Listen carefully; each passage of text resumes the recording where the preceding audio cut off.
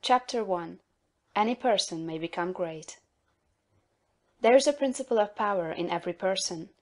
By the intelligent use and direction of this principle, man can develop his own mental faculties. Man has an inherent power by which he may grow in whatsoever direction he pleases, and there does not appear to be any limit to the possibilities of his growth. No man has yet become so great in any faculty but that it is possible for some one else to become greater. The possibility is in the original substance from which man is made. Genius is omniscience flowing into man. Genius is more than talent.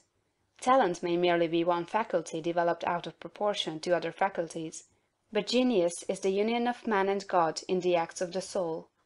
Great men are always greater than their deeds. They are in connection with a reserve of the power that is without limit. We do not know where the boundary of the mental powers of man is. We do not even know that there is a boundary. The power of conscious growth is not given to the lower animals. It is man's alone, and may be developed and increased by him. The lower animals can, to a great extent, be trained and developed by man. But man can train and develop himself. He alone has this power, and he has it to an apparently unlimited extent. The purpose of life for man is growth, just as the purpose of life for trees and plants is growth. Trees and plants grow automatically and along fixed lines. Man can grow as he will. Trees and plants grow automatically and along fixed lines. Man can grow as he will. Trees and plants can only develop certain possibilities and characteristics. Man can develop any power, which is or has been shown by any person, anywhere. Nothing that is possible in spirit is impossible in flesh and blood. Nothing that man can think is impossible in action. Nothing that man can imagine is impossible of realization.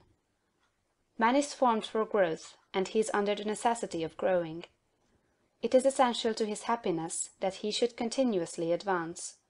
Life without progress becomes unendurable, and the person who ceases from growth must either become imbecile or insane. The greater and more harmonious and well-rounded his growth, the happier man will be. There is no possibility in any man that is not in every man, but if they proceed naturally, not two men will grow into the same thing or be alike. Every man comes into the world with a predisposition to grow along certain lines, and growth is easier for him along those lines than in any other way. This is a wise provision, for it gives endless variety. It is as if a gardener should throw all his bulbs into one basket. To the superficial observer they would look alike, but growth reveals the tremendous difference. So of men and women, they are like a basket of bulbs. One may be a rose, and add brightness and color to some dark corner of the world. One may be a lily, and teach a lesson of love and purity to every eye that sees. One may be a climbing vine, and hide the rugged outlines of some dark rock. One may be a great oak among whose boughs the birds shall nest and sing, and beneath whose shade the flocks shall rest at noon, but every one will be something worthwhile, something rare, something perfect. There are undreamed of possibilities in the common lives all around us in a large sense. There are no common people. In times of national stress and peril, the cracker-box loafer of the corner store and the village drunkard become heroes and statesmen through the quickening of principle of power within them. There is a genius in every man and woman, waiting to be brought forth. Every village has its great man or woman, someone to whom all go for advice in time of trouble, someone who is instinctively recognized as being great in wisdom and insight. To such a one, the minds of the whole community turn in times of local crisis. He is tacitly recognized as being great. He does small things in a great way. He could do great things as well, if he did but undertake them. So can any man. So can you. The principle of power gives us just what we ask of it. If we only undertake little things, it only gives us power for little things. But if we try to do great things in a great way, it gives us all the power there is. But beware of undertaking great things in a small way. Of that we shall speak farther on. There are two mental attitudes a man may take. One makes him like a football. It has resilience and reacts strongly when force is applied to it, but it originates nothing, it never acts of itself. There is no power within it. Men of this type are controlled by circumstances and environment. Their destinies are decided by things external to themselves. The principle of power within them is never really active at all. They never speak or act from within. The other attitude makes man like a flowing spring. Power comes out from the center of him. He has within him a well of water springing up into everlasting life. He radiates force. Highest felt by his environment. The principle of power in him is in constant action. He is self-active. He hath life in himself. No greater good can come to any man or woman than to become self-active. All the experiences of life are designed by Providence to force men and women into self-activity, to compel them to cease being creatures of circumstances and master their environment. In his lowest stage, man is the child of chance and circumstance and the slave of fear. His acts are all reactions resulting from the impingement upon him of forces in his environment. He acts only as he is acted upon, he originates nothing. But the lowest savage has within him a principle of power sufficient to master all that he fears, and if he learns this and becomes self-active, he becomes as one of the gods. The awakening of the principle of power in man is the real conversion, the passing from death to life. It is when the dead hear the voice of the Son of Man, and come forth and live. It is the resurrection and the life. When it is awakened, man becomes a son of the highest, and all power is given to him in heaven and on earth. Nothing was ever in any man that is not in you.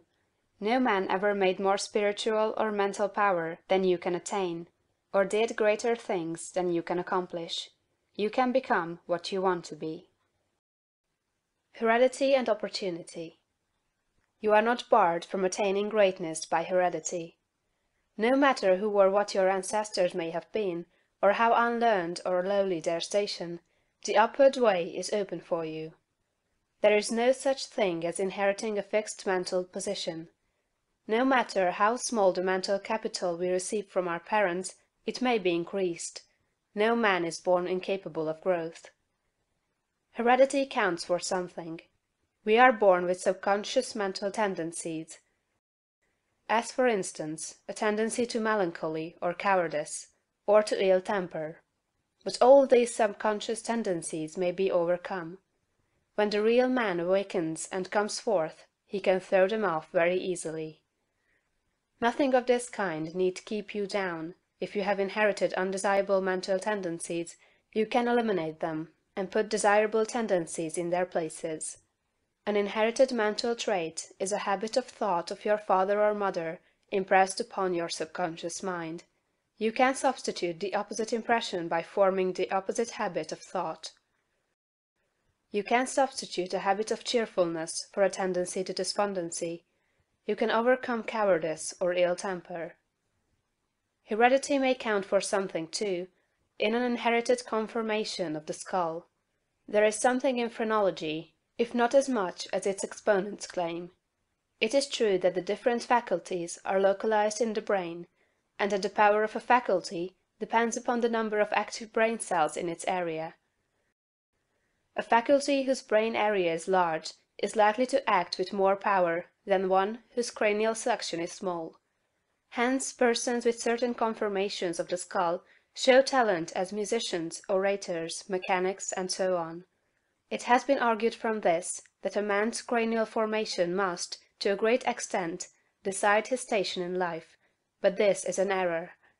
It has been found that a small brain section, with many fine and active cells, gives as powerful expression to faculty as a larger brain with coarser cells. And it has been found that by turning the principle of power into any section of the brain, with the will and purpose to develop a particular talent, the brain cells may be multiplied indefinitely. Any faculty, power, or talent you possess, no matter how small or rudimentary, may be increased. You can multiply the brain cells in this particular area until it acts as powerfully as you wish. It is true that you can act most easily through those faculties that are now most largely developed. You can do, with the least effort, the things which come naturally, but it is also true that if you make the necessary effort you can develop any talent. You can do what you desire to do, and become what you want to be. When you fix upon some ideal, and proceed as hereinafter directed, all the power of your being is turned into the faculties required in the realization of that ideal.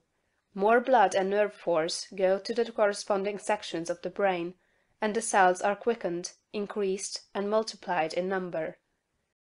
The proper use of the mind of man will build a brain capable of doing what the mind wants to do.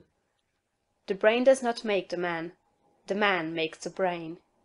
Your place in life is not fixed by heredity, nor are you condemned to the lower levels by circumstances or lack of opportunity. The principle of power in man is sufficient for all the requirements of his soul. No possible combination of circumstances can keep him down, if he makes his personal attitude right and determines to rise. The power which formed man and purposed him for growth also controls the circumstances of society, industry, and government. And this power is never divided against itself. The power which is in you is in the things around you, and when you begin to move forward, the things will arrange themselves for your advantage, as described in later chapters of this book. Man was formed for growth, and all things external were designed to promote his growth.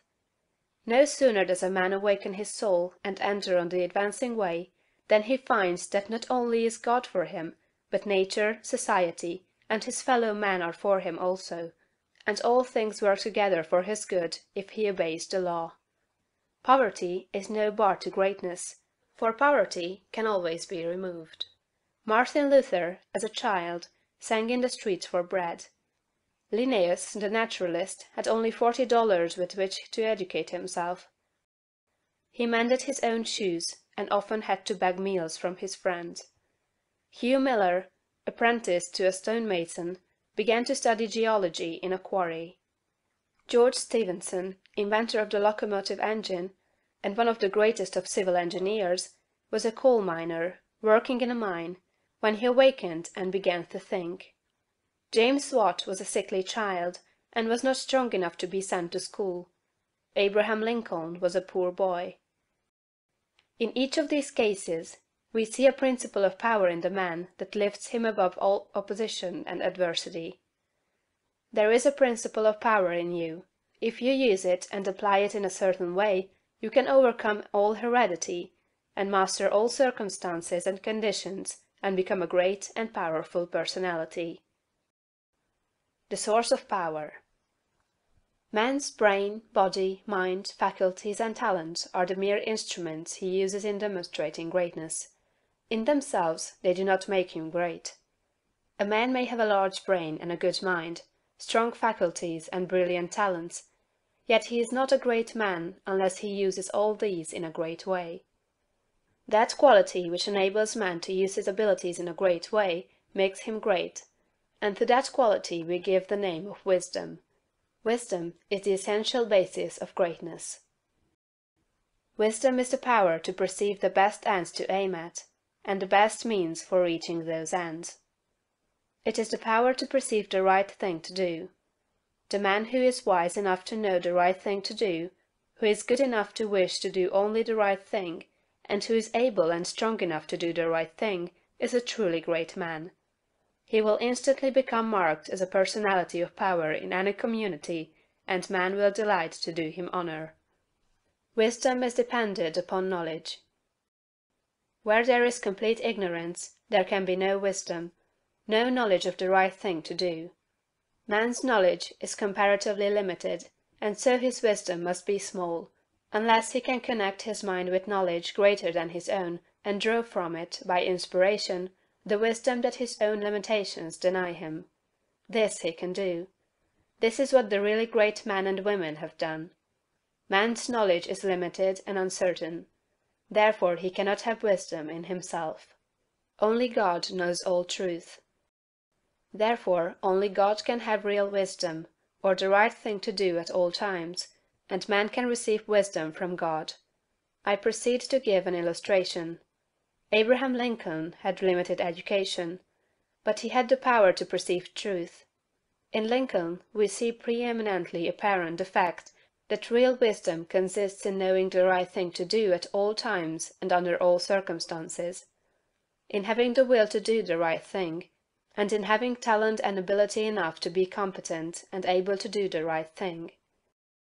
Back in the days of the abolition agitation, and during the compromise period, when all other men were more or less confused as to what was right and as to what ought to be done, Lincoln was never uncertain.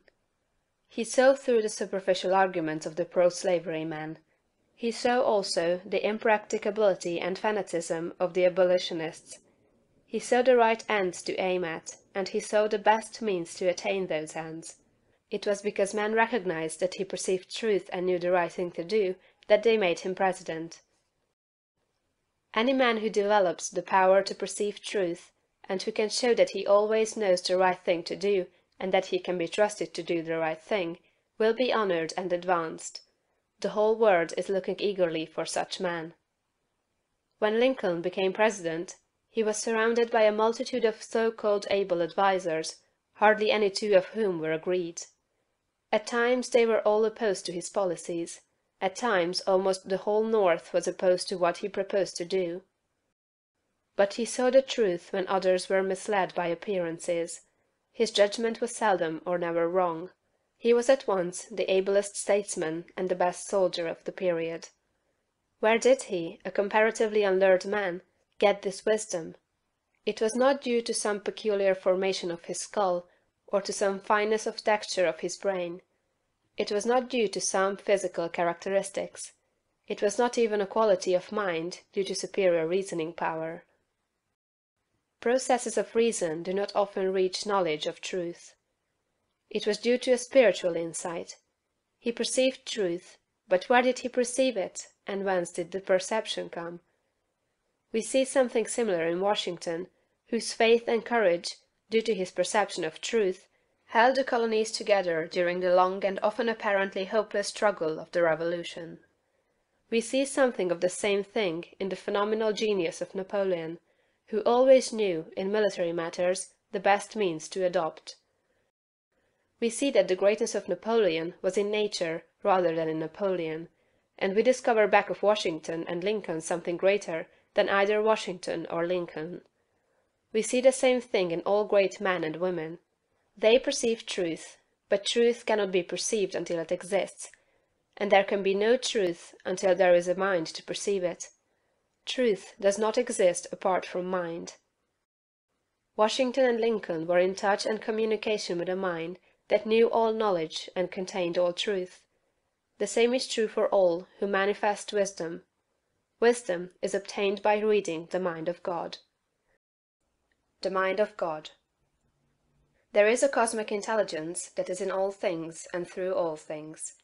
This is the one real substance. From it all things proceed. It is intelligent substance, or mind stuff.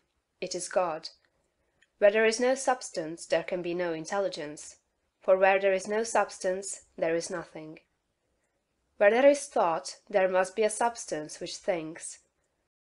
Thought cannot be a function, for function is motion, and it is inconceivable that mere motion should think. Thought cannot be vibration, for vibration is motion, and that motion should be intelligent is not thinkable. Motion is nothing but the moving of substance. If there be intelligence shown, it must be in the substance and not in the motion. Thought cannot be the result of motions in the brain. If thought is in the brain, it must be in the brain's substance, and not in the motions which brain substance makes. But thought is not in the brain substance, for brain substance, without life, is quite unintelligent and dead. Thought is in the life principle that animates the brain, in the spirit substance, which is the real man. The brain does not think. The man thinks, and expresses his thought through the brain. There is a spirit substance that thinks. Just as the spirit substance of man permeates his body, and thinks and knows in the body, so the original spirit substance, God, permeates all nature and thinks and knows in nature. Nature is as intelligent as man, and knows more than man, Nature knows all things. The All-Mind has been in touch with all things from the beginning, and it contains all knowledge. Man's experience covers a few things, and these things man knows. But God's experience covers all the things that have happened since the creation, from the wreck of a planet or the passing of a comet to the fall of a sparrow. All that is and all that has been are present in the intelligence that is wrapped about us and enfolds us and presses upon us from every side. All the encyclopedias men have written are but trivial affairs compared to the vast knowledge held by the mind in which men live, move, and have their being. The truth men perceive by inspiration are thoughts held in this mind. If they were not thoughts, man could not perceive them, for they would have no existence, and they could not exist as thoughts unless there is a mind for them to exist in, and the mind can be nothing else than a substance which thinks. Man is thinking substance, a portion of the cosmic substance. But man is limited, while the cosmic intelligence from which he sprang, which Jesus calls the Father, is unlimited. All intelligence, power, and force comes from the Father. Jesus recognized this, and stated it very plainly. Over and over again, he ascribed all his wisdom and power to his unity with the Father, and to his perceiving the thoughts of God. My Father and I are one. This was the foundation of his knowledge and power. He showed the people the necessity of becoming spiritually awakened, of hearing his voice and becoming like him. He compared the unthinking man who is the prey and sport of circumstances to the dead man in a tomb, and besought him to hear and come forth. God is spirit, he said. Be born again, become spiritually awake, and you may see his kingdom.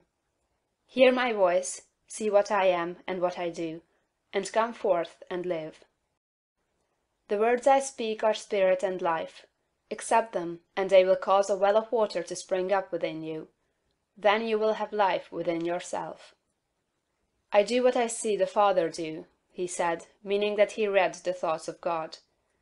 The Father shows all things to the Son. If any man has the will to do the will of God, he shall know truth. My teaching is not my own, but his that sent me. You shall know the truth, and the truth shall make you free. The Spirit shall guide you into all truth. We are immersed in mind, and that mind contains all knowledge and all truth. It is seeking to give us this knowledge, for our Father delights to give good gifts to his children. The prophets and seers and great men and women, past and present, were made great by what they received from God, not by what they were taught by man. This limitless reservoir of wisdom and power is open to you. You can draw upon it as you will, according to your needs. You can make yourself what you desire to be. You can do what you wish to do. You can have what you want. To accomplish this, you must learn to become one with the Father, so that you may perceive truth. So that you may have wisdom, and know the right ends to seek and the right means to use to attain those ends, and so that you may secure power and ability to use the means.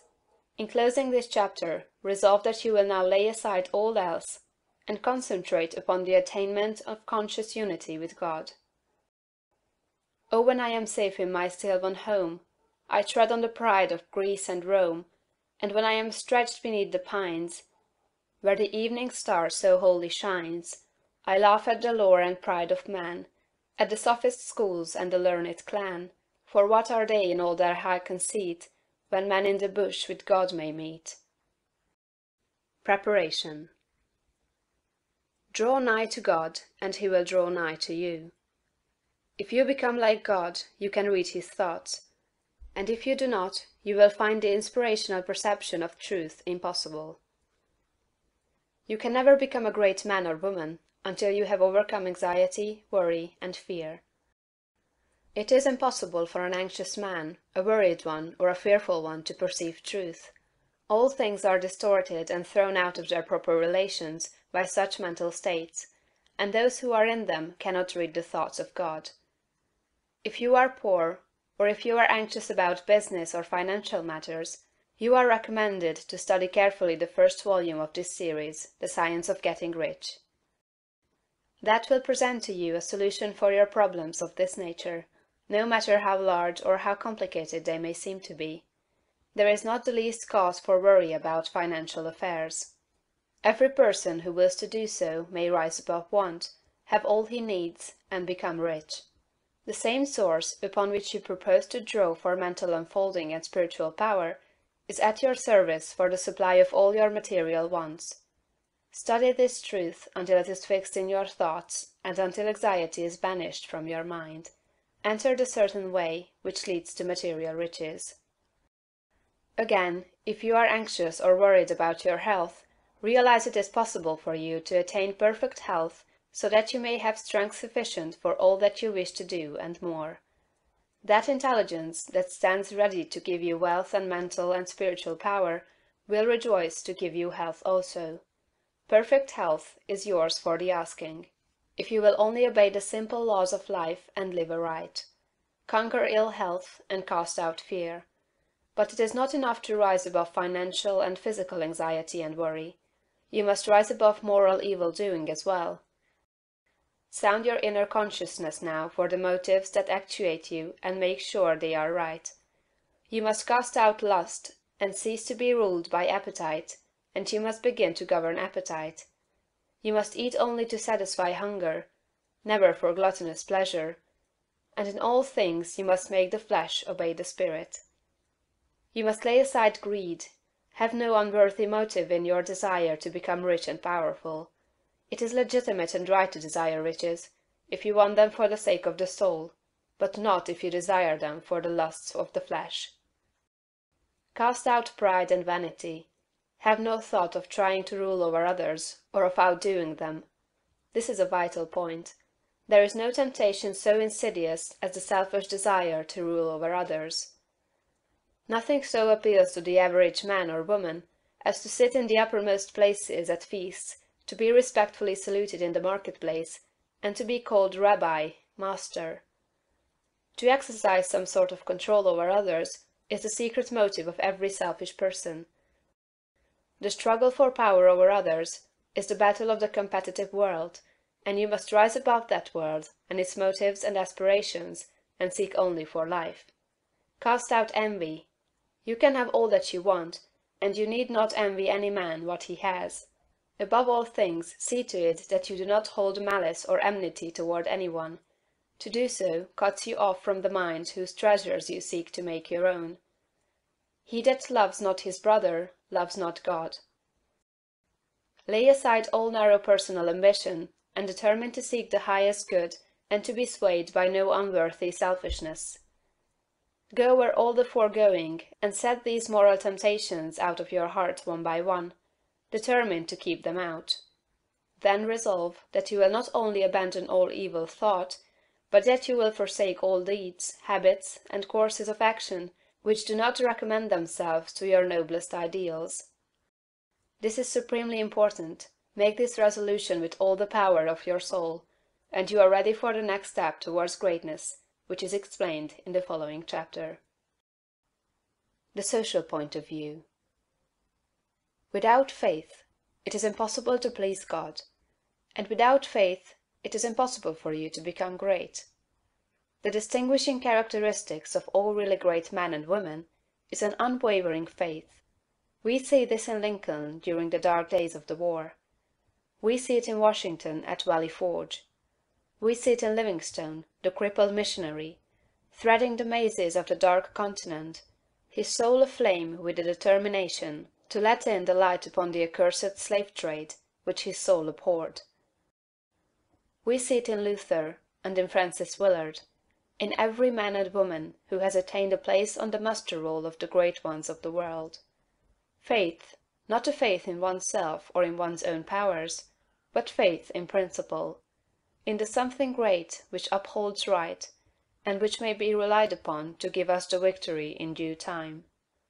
Without this faith, it is not possible for anyone to rise to real greatness. The man who has no faith in principle will always be a small man.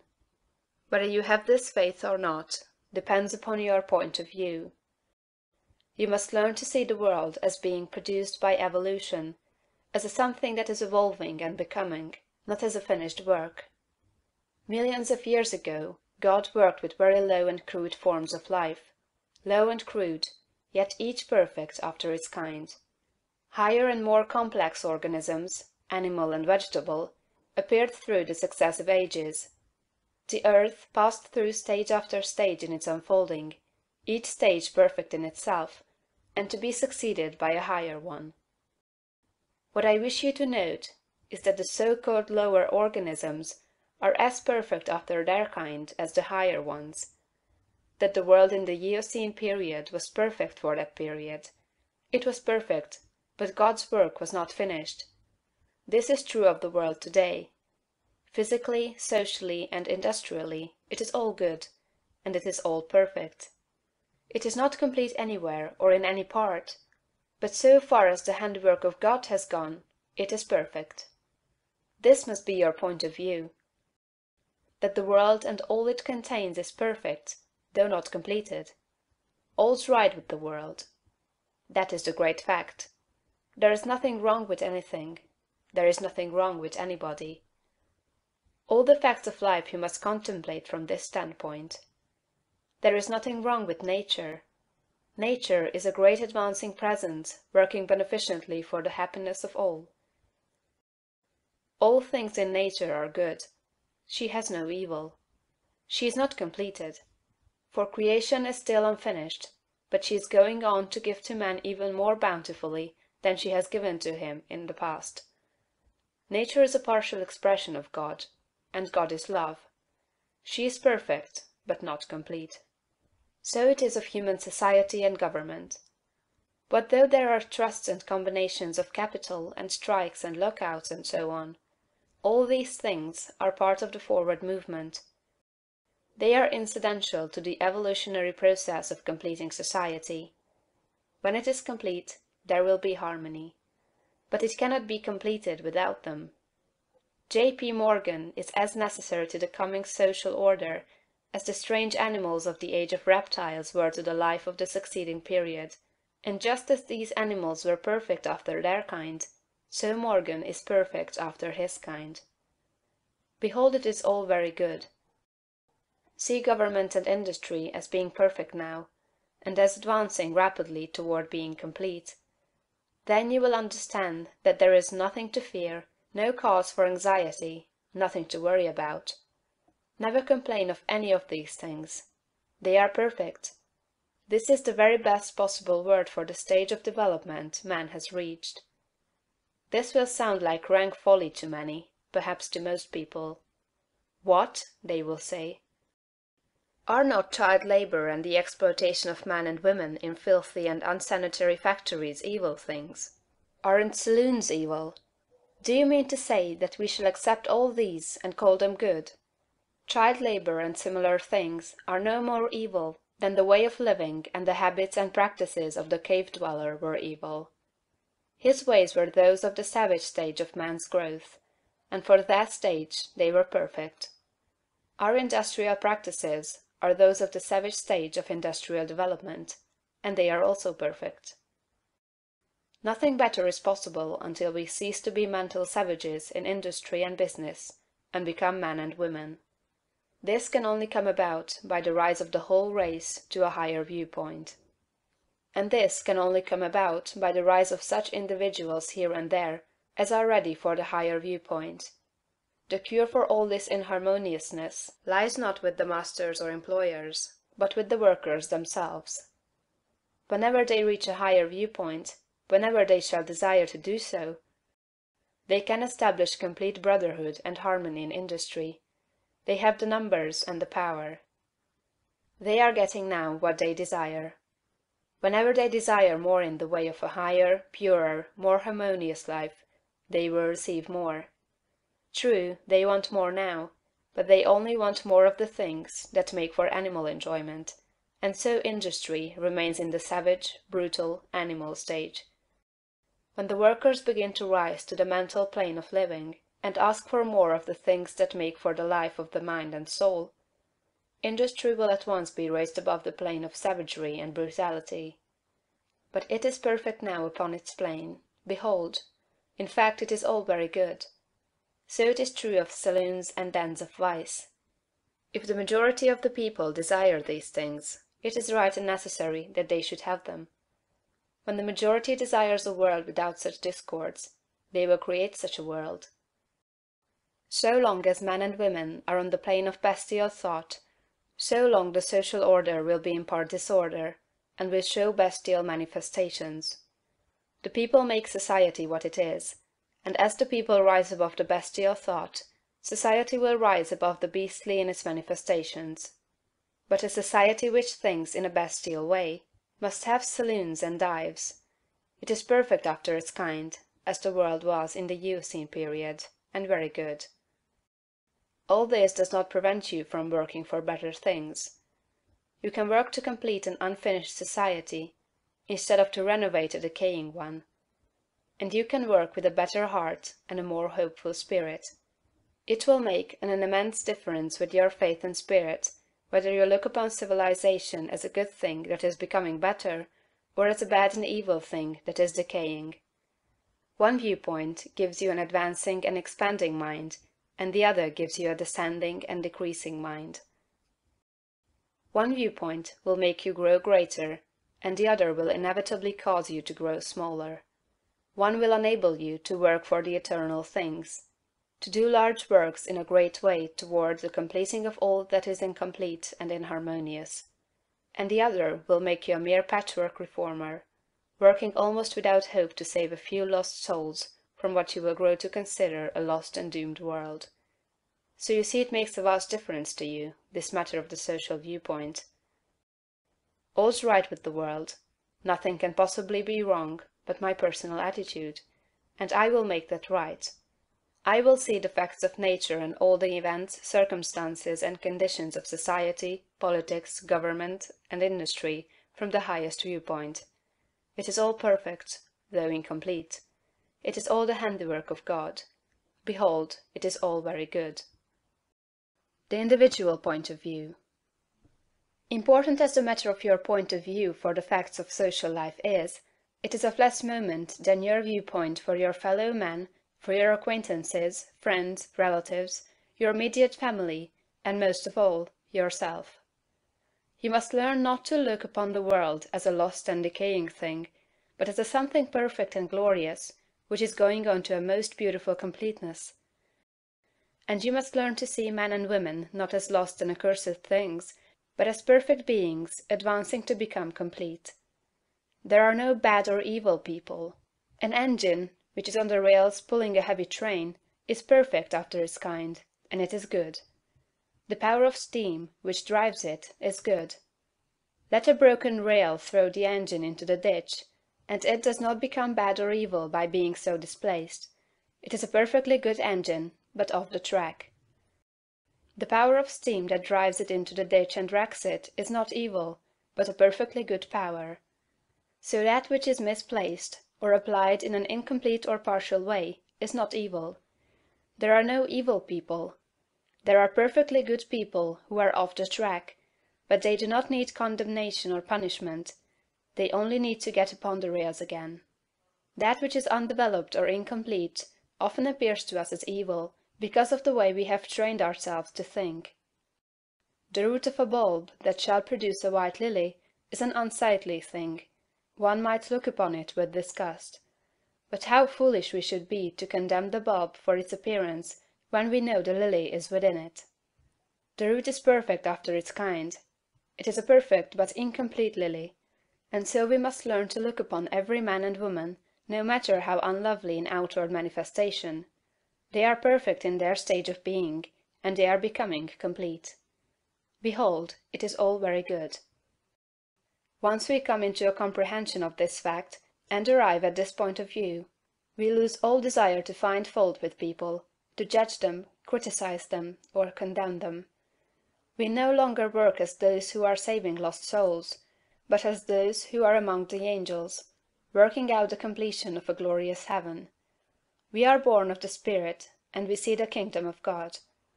We no longer see men as trees walking, but our vision is complete. We have nothing but good words to say. It is all good, a great and glorious humanity coming to completeness. and in our association with men this puts us into an expansive and enlarging attitude of mind. We see them as great beings, and we begin to deal with them and their affairs in a great way. But if we fall to the other point of view, and see a lost and degenerate race, we shrink into the contracting mind, and our dealings with men and their affairs will be in a small and contracted way. Remember to hold steadily to this point of view. If you do, you cannot fail to begin at once to deal with your acquaintances and neighbors and with your own family as a great personality deals with men. This same viewpoint must be the one from which you regard yourself. You must always see yourself as a great advancing soul. Learn to say, "There is that in me of which I am made, which knows no imperfection, weakness, or sickness. The world is incomplete, but God in my own consciousness is both perfect and complete. Nothing can be wrong but my own personal attitude, and my own personal attitude can be wrong only when I disobey that which is within. I am a perfect manifestation of God, so far as I have gone, and I will press on to be complete. I will trust and not be afraid." When you are able to say this understandingly, you will have lost all fear, and you will be far advanced upon the road to the development of a great and powerful personality. Consecration. Having attained to the viewpoint that puts you into the right relations with the world and with your fellow men, the next step is consecration, and consecration in its true sense simply means obedience to the soul.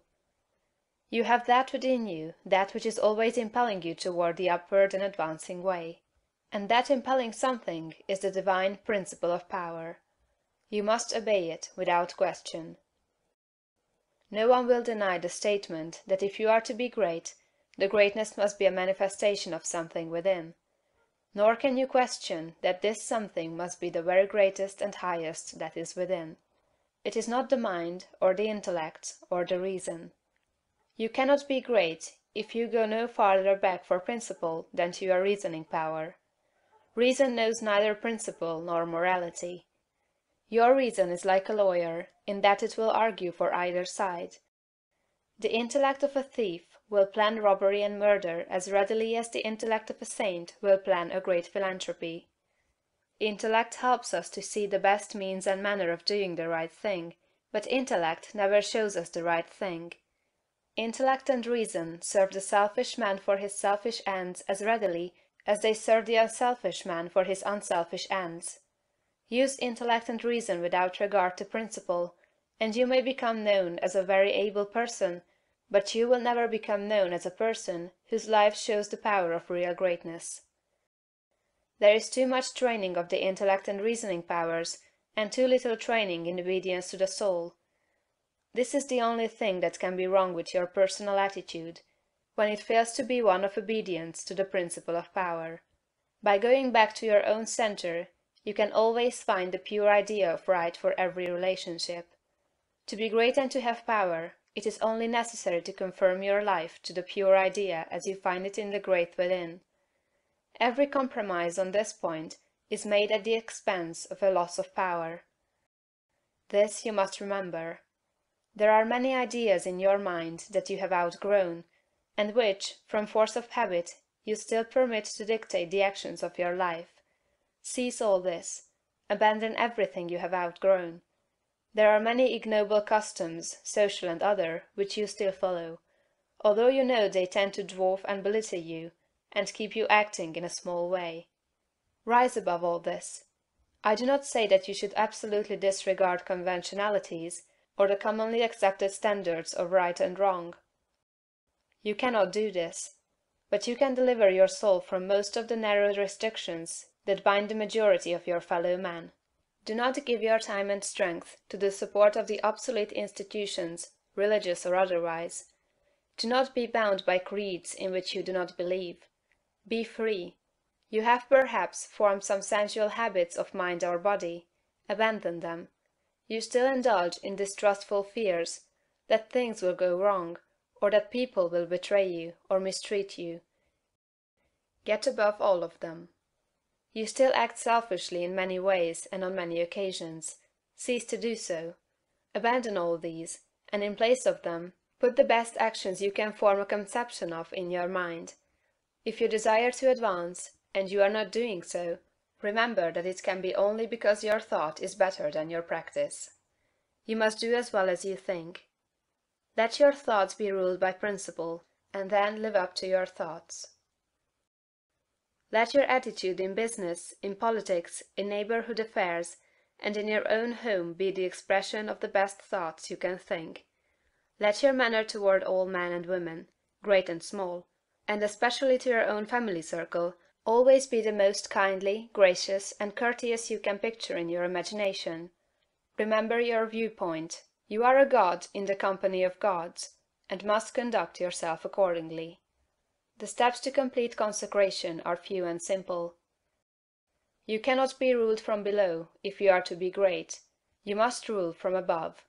Therefore you cannot be governed by physical impulses. You must bring your body into subjection to the mind. But your mind, without principle, may lead you into selfishness and immoral ways. You must put the mind into subjection to the soul, and your soul is limited by the boundaries of your knowledge. You must put it into subjection to that our soul which needs no searching of the understanding, but before whose eye all things are spread. That constitutes consecration. Say, I surrender my body to be ruled by my mind. I surrender my mind to be governed by my soul. And I surrender my soul to the guidance of God. Make this consecration complete and thorough, and you have taken the second great step in the way of greatness and power. Identification.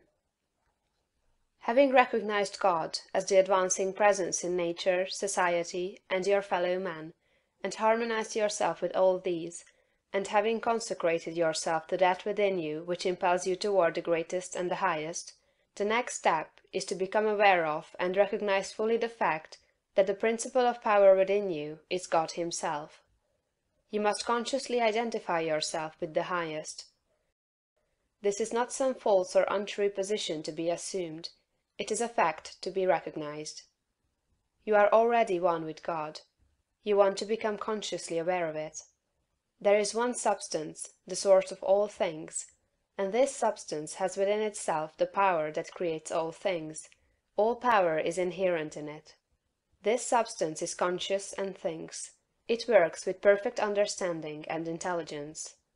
You know that it is so, because you know that substance exists, and that consciousness exists, and that it must be substance that is conscious. Man is conscious and thinks. Man is substance. He must be substance, else he is nothing and does not exist at all. If man is substance and thinks, and is conscious, then he is conscious substance. It is not conceivable that there should be more than one conscious substance. So man is the original substance, the source of all life and power, embodied in a physical form. Man cannot be something different from God. Intelligence is one and the same everywhere, and must be everywhere an attribute of the same substance. There cannot be one kind of intelligence in God and another kind of intelligence in man. Intelligence can only be in intelligent substance, and intelligent substance is God. Man is of one and the same stock with God, and so all the talents, powers, and possibilities that are in God are in man, not just in a few exceptional men, but in every one. All power is given to man, in heaven and on earth. Is it not written, Ye are gods? The principle of power in man is man himself, and man himself is God. But while man is original substance, and has within him all power and possibilities, his consciousness is limited. He does not know all there is to know, and so he is liable to error and mistake. To save himself from these, he must unite his mind to that outside him which does know all. He must become consciously one with God. There is a mind surrounding him on every side, closer than breathing, nearer than hands and feet, and in this mind is the memory of all that has ever happened, from the greatest convulsions of nature in prehistoric days to the fall of a sparrow in this present time, and all that is in existence now as well. Held in this mind is the great purpose that is behind all nature, so it knows what is going to be. Man is surrounded by a mind that knows all there is to know, past, present, and to come. Everything that men have said or done or written is present there. Man is of the same one identical stuff with this mind, he proceeded from it, and he can so identify himself with it that he may know what it knows. My Father is greater than I, said Jesus. I come from him. I and my Father are one. He shows the Son all things. The Spirit shall guide you into all truth. Your identification of yourself with the infinite must be accomplished by conscious recognition on your part. Recognizing it as a fact, that there is only God, and that all intelligence is in the one substance, you must affirm somewhat after this wise. There is only one, and that one is everywhere. I surrender myself to conscious unity with the highest. Not I, but the Father. I will to be one with the Supreme, and to lead the divine life. I am one with infinite consciousness. There is but one mind, and I am that mind. I that speak unto you am He. If you have been thorough in the work as outlined in the preceding chapters, if you have attained to the true viewpoint, and if your consecration is complete, you will not find conscious identification hard to attain, and once it is attained, the power you seek is yours, for you have made yourself one with all the power there is. Idealization. You are a thinking centre in original substance, and the thoughts of original substance have creative power. Whatever is formed in its thought, and held as a thought form, must come into existence as a visible and so-called material form, and a thought form held in thinking substance is a reality. It is a real thing, whether it has yet become visible to mortal eye or not. This is a fact that you should impress upon your understanding, that a thought held in thinking substance is a real thing, a form, and has actual existence, although it is not visible to you. You internally take the form in which you think of yourself, and you surround yourself with the invisible forms of those things with which you associate in your thoughts. If you desire a thing, picture it clearly and hold the picture steadily in mind until it becomes a definite thought form. And if your practices are not such as to separate you from God, the thing you want will come to you in material form. It must do so in obedience to the law by which the universe was created. Make no thought form of yourself in connection with disease or sickness, but form a conception of health. Make a thought form of yourself as strong and hearty and perfectly well. Impress this thought form on creative intelligence, and if your practices are not in violation of the laws by which the physical body is built, your thought form will become manifest in your flesh. This also is certain, it comes by obedience to law. Make a thought form of yourself, as you desire to be, and set your ideal as near to perfection as your imagination is capable of forming the conception. Let me illustrate. If a young law student wishes to become great, let him picture himself, while attending to the viewpoint, consecration, and identification as previously directed, as a great lawyer, pleading his case with matchless eloquence and power before the judge and jury, as having an unlimited command of truth, of knowledge, and of wisdom. Let him picture himself as the great lawyer in every possible situation and contingency. While he is still only the student, in all circumstances let him never forget or fail to be the great lawyer in his thought form of himself. As the thought form grows more definite and habitual in his mind, the creative energies, both within and without, are set at work. He begins to manifest the form from within, and all the essentials without, which go into the picture, begin to be impelled toward him. He makes himself into the image, and God works with him. Nothing can prevent him from becoming what he wishes to be. In the same general way, the musical student pictures himself as performing perfect harmonies, and as delighting vast audiences. The actor forms the highest conception he is capable of in regard to his art, and applies this conception to himself. The farmer and the mechanic do exactly the same thing. Fix upon your ideal of what you wish to make of yourself. Consider well, and be sure that you make the right choice. That is, the one that will be the most satisfactory to you in a general way. Do not pay too much attention to the advice and suggestions of those around you. Do not believe that any one can know, better than yourself, what is right for you. Listen to what others have to say, but always form your own conclusions. Do not let other people decide what you are to be. Be what you feel that you want to be. Do not be misled by a false notion of obligation or duty. You can owe no possible obligation or duty to others that should prevent you from making the most of yourself. Be true to yourself, and you cannot then be false to any man. When you have fully decided what thing you want to be, form the highest conception of that thing that you are capable of imagining, and make that conception a thought form.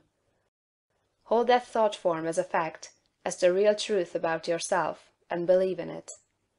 Close your ears to all adverse suggestions. Never mind if people call you a fool or a dreamer. Dream on. Remember that Bonaparte, the half-starved lieutenant, always saw himself as the general of armies and the master of France, and he became in outer realization what he held himself to be in mind. So likewise will you. Attend carefully to all that has been said in the preceding chapters, and act as directed in the following ones, and you will become what you want to be. Realization. If you were to stop with the close of the last chapter, however, you would never become great. You would be indeed a mere dreamer of dreams, a castle builder. Too many do stop there. They do not understand the necessity for present action in realizing the vision and bringing the thought form into manifestation. Two things are necessary: firstly, the making of the thought form, and secondly, the actual appropriation to yourself of all that goes into and around the thought form. We have discussed the first, now we will proceed to give directions for the second. When you have made your thought form, you are already, in your interior, what you want to be. Next, you must become externally what you want to be. You are already great within, but you are not yet doing the great things without. You cannot begin, on the instant, to do the great things. You cannot be before the world the great actor or lawyer or musician or personality you know yourself to be. No one will entrust great things to you as yet, for you have not made yourself known. But you can always begin to do small things in a great way. Here lies the whole secret. You can begin to be great today in your own home, in your store or office, on the street, everywhere. You can begin to make yourself known as great, and you can do this by doing everything you do in a great way.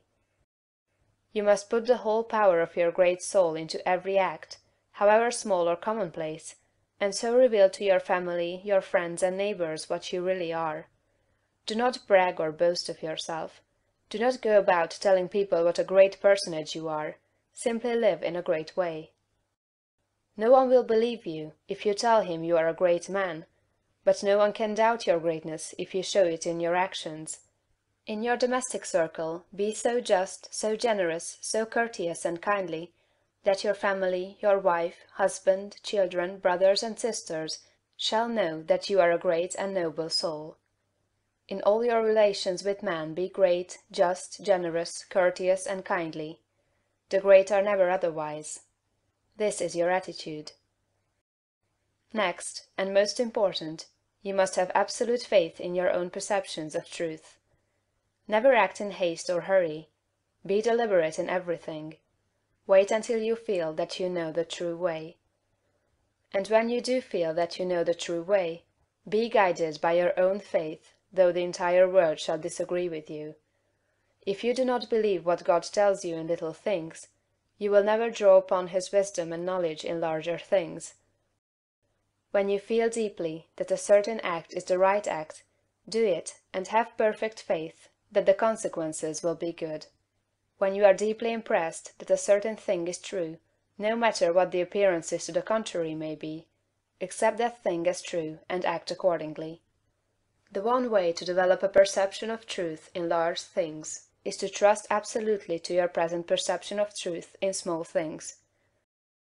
Remember that you are seeking to develop this very power or faculty, the perception of truth. You are learning to read the thoughts of God. Nothing is great and nothing is small in the sight of omnipotence. He holds the sun in its place, but he also notes a sparrow's fall, and numbers the hairs of your head. God is as much interested in the little matters of everyday life as he is in the affairs of nations. You can perceive truth about family and neighborhood affairs, as well as about matters of statecraft.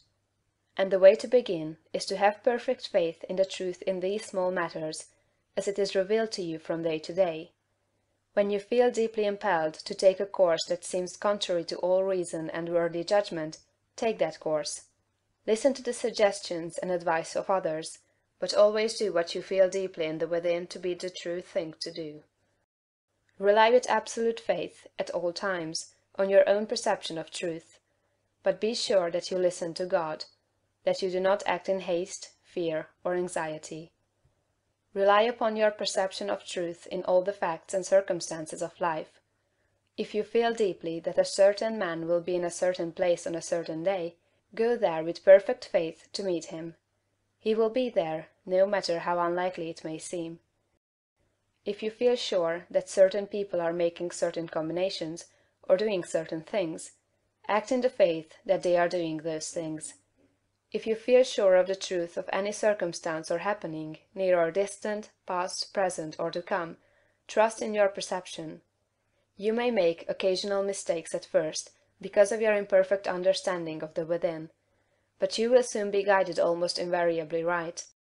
Soon your family and friends will begin to defer more and more to your judgment, and to be guided by you. Soon your neighbors and townsmen will be coming to you for counsel and advice. Soon you will be recognized as one who is great in small things, and you will be called upon more and more to take charge of larger things. All that is necessary is to be guided absolutely in all things by your inner light, your perception of truth. Obey your soul, have perfect faith in yourself. Never think of yourself with doubt or distrust, or as one who makes mistakes. If I judge, my judgment is just, for I seek not honor from man, but from the Father only. Hurry and habit. No doubt you have many problems, domestic, social, physical, and financial, which seem to you to be pressing for instant solution. You have debts that must be paid, or other obligations that must be met. You are unhappily or inharmoniously placed, and feel that something must be done at once. Do not get into a hurry and act from superficial impulses. You can trust God for the solution of all your personal riddles. There is no hurry. There is only God, and all is well with the world. There is an invincible power in you, and the same power is in the things you want. It is bringing them to you, and bringing you to them. This is a thought that you must grasp, and hold continuously that the same intelligence that is in you is in the things you desire. They are impelled toward you as strongly and decidedly as your desire impels you toward them. The tendency, therefore, of a steadily held thought must be to bring the things you desire to you, and to group them around you. So long as you hold your thought and your faith right, all must go well. Nothing can be wrong but your own personal attitude, and that will not be wrong if you trust and are not afraid. Hurry is a manifestation of fear. He who fears not has plenty of time. If you act with perfect faith in your own perceptions of truth, you will never be too late or too early, and nothing will go wrong. If things appear to be going wrong, do not get disturbed in mind, it is only an appearance. Nothing can go wrong in this world but yourself, and you can go wrong only by getting into the wrong mental attitude. Whenever you find yourself getting excited, worried, or into the mental attitude of hurry, sit down and think it over, play a game of some kind, or take a vacation. Go on a trip, and all will be right when you return. So surely as you find yourself in the mental attitude of haste, just so surely may you know that you are out of the mental attitude of greatness. Hurry and fear will instantly cut your connection with the universal mind. You will get no power, no wisdom, and no information until you are calm. And to fall into the attitude of hurry will check the action of the principle of power within you. Fear turns strength to weakness. Remember that poise and power are inseparably associated. The calm and balanced mind is the strong and great mind, the hurried and the agitated mind is the weak one. Whenever you fall into the mental state of hurry, you may know that you have lost the right viewpoint. You are beginning to look upon the world, or some part of it, as going wrong. At such times read chapter 6 of this book. Consider the fact that this work is perfect, now, with all that it contains. Nothing is going wrong, nothing can be wrong. Be poised, be calm, be cheerful. Have faith in God. Next, as to habit, it is probable that your greatest difficulty will be to overcome your old habitual ways of thought and to form new habits. The world is ruled by habit. Kings, tyrants, masters, and plutocrats hold their positions solely because the people have come to habitually accept them.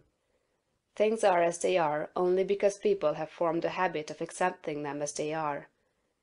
When the people change their habitual thought about governmental, social, and industrial institutions, they will change the institutions. Habit rules us all. You have formed, perhaps, the habit of thinking of yourself as a common person, as one of a limited ability, or as being more or less of a failure. Whatever you habitually think yourself to be, that you are. You must form now a greater and better habit. You must form a conception of yourself as a being of limitless power, and habitually think that you are that being. It is the habitual, not the periodical thought that decides your destiny. It will avail you nothing to sit apart for a few moments several times a day to affirm that you are great, if during all the balance of the day, while you are about your regular vocation, you think of yourself as not great. No amount of praying or affirmation will make you great, if you still habitually regard yourself as being small. The use of prayer and affirmation is to change your habit of thought. Any act, mental or physical, often repeated becomes a habit. The purpose of mental exercises is to repeat certain thoughts over and over, until the thinking of those thoughts becomes constant and habitual. The thoughts we continually repeat become convictions. What you must do is to repeat the new thought of yourself, until it is the only way in which you think of yourself. Habitual thought, and not environment or circumstance, has made you what you are. Every person has some central idea or thought form of himself, and by this idea he classifies and arranges all his facts and external relationships. You are classifying your facts either according to the idea that you are a great and strong personality, or according to the idea that you are limited, common, or weak. If the latter is the case, you must change your central idea. Get a new mental picture of yourself. Do not try to become great by repeating mere strings of words or superficial formulas, but repeat over and over the thought of your own power and ability until you classify external facts and decide your place everywhere by this idea. In another chapter will be found an illustrative mental exercise and further directions on this point. Thought. Greatness is only attained by the constant thinking of great thoughts. No man can become great in outward personality until he is great internally, and no man can be great internally until he thinks.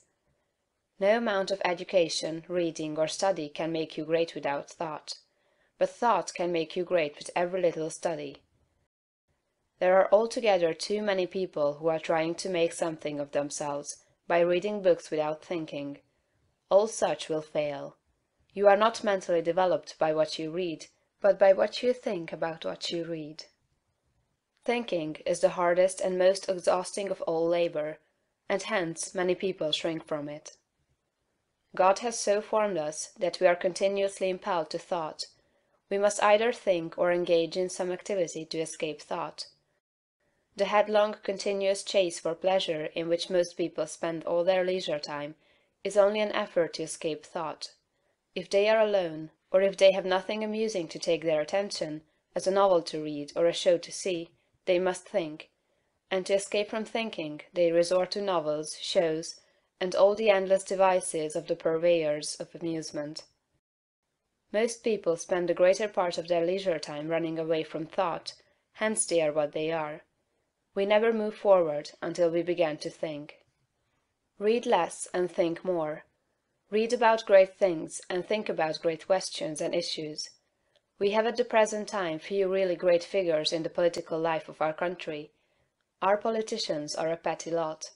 There is no Lincoln, no Webster, no Clay, no Calhoun, no Jackson. Why? Because our present statesmen deal only with sordid and petty issues, questions of dollars and cents, of expediency and party success, of material prosperity without regard to ethical right. Thinking along these lines does not call forth great souls. The statesmen of Lincoln's time and previous times dealt with questions of eternal truth, of human rights and justice. Men thought upon great themes, they thought great thoughts, and they became great men. Thinking, not mere knowledge or information, makes personality. Thinking is growth. You cannot think without growing. Every thought engenders another thought. Write one idea, and others will follow until you have written a page. You cannot fathom your own mind. It has neither bottom nor boundaries. Your first thoughts may be crude, but as you go on thinking, you will use more and more of yourself. You will quicken new brain cells into activity, and you will develop new faculties.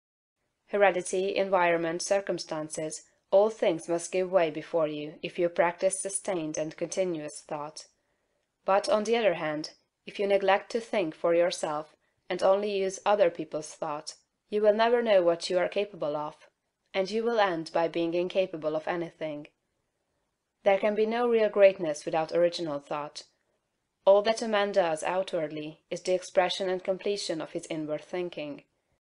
No action is possible without thought, and no great action is possible until a great thought has preceded it. Action is the second form of thought, and personality is the materialization of thought. Environment is the result of thought. Things group themselves or arrange themselves around you according to your thought. There is, as Emerson says, some central idea or conception of yourself by which all the facts of your life are arranged and classified. Change this central idea, and you change the arrangement or classification of all the facts and circumstances of your life. You are what you are because you think as you do. You are where you are because you think as you do. You see then the immense importance of thinking about the great essentials set forth in the preceding chapters. You must not accept them in any superficial way. You must think about them until they are a part of your central idea. Go back to the matter of the point of view, and consider, in all its bearings, the tremendous thought that you live in a perfect world among perfect people, and that nothing can possibly be wrong with you but your own personal attitude. Think about all this until you fully realize all that it means to you. Consider that this is God's world, and that it is the best of all possible worlds, that He has brought it thus far toward completion by the processes of organic, social, and industrial evolution, and that it is going on to greater completeness and harmony. Consider that there is one great, perfect, intelligent principle of life and power, causing all the changing phenomena of the cosmos. Think about all this until you see that it is true, and until you comprehend how you should live and act as a citizen of such a perfect whole. Next, think of the wonderful truth that this great intelligence is in you. It is your own intelligence. It is an inner light impelling you toward the right thing and the best thing, the greatest act and the highest happiness. It is a principle of power in you, giving you all the ability and genius there is. It will infallibly guide you to the best, if you will submit to it and walk in the light. Consider what is meant by your consecration of yourself when you say, "I will obey my soul." This is a sentence of tremendous meaning. It must revolutionize the attitude and behavior of the average person. Then think of your identification with this great Supreme, that all its knowledge is yours, and all its wisdom is yours for the asking. You are a god if you think like a god. If you think like a god, you cannot fail to act like a god. Divine thoughts will surely externalize themselves in a divine life. Thoughts of power will end in a life of power. Great thoughts will manifest in a great personality. Think well of all this, and then you are ready to act. Action at home. Do not merely think that you are going to become great. Think that you are great now. Do not think that you will begin to act in a great way at some future time. Begin now. Do not think that you will act in a great way when you reach a different environment. Act in a great way where you are now. Do not think that you will begin to act in a great way when you begin to deal with great things. Begin to deal in a great way with small things. Do not think that you will begin to be great when you get among more intelligent people or among people who understand you better. Begin now to deal in a great way with the people around you. If you are not in an environment where there is scope for your best powers and talents, you can move in due time. But meanwhile, you can be great where you are. Lincoln was as great when he was a backwoods lawyer as when he was president. As a backwoods lawyer, he did common things in a great way, and that made him president. Had he waited until he reached Washington to begin to be great, he would have remained unknown. You are not made great by the location in which you happen to be, nor by the things with which you may surround yourself. You are not made great by what you receive from others, and you can never manifest greatness so long as you depend on others. You will manifest greatness only when you begin to stand alone. Dismiss all thought of reliance on externals, whether things, books, or people. As Emerson said, Shakespeare will never be made by the study of Shakespeare. Shakespeare will be made by the thinking of Shakespearean thoughts. Never mind how the people around you, including those of your own household, may treat you. That has nothing at all to do with your being great. That is, it cannot hinder you from being great. People may neglect you, and be unthankful and unkind in their attitude toward you. Does that prevent you from being great in your manner and attitude toward them? Your Father, said Jesus, is kind to the unthankful and the evil. Would God be great if he should go away and sulk because people were unthankful and did not appreciate him? Treat the unthankful and the evil in a great and perfectly kind way, just as God does. Do not talk about your greatness. You are really, in essential nature, no greater than those around you. You may have entered upon a way of living and thinking which they have not yet found, but they are perfect on their own plane of thought and action. You are entitled to no special honor or consideration for your greatness. You are a god, but you are among gods.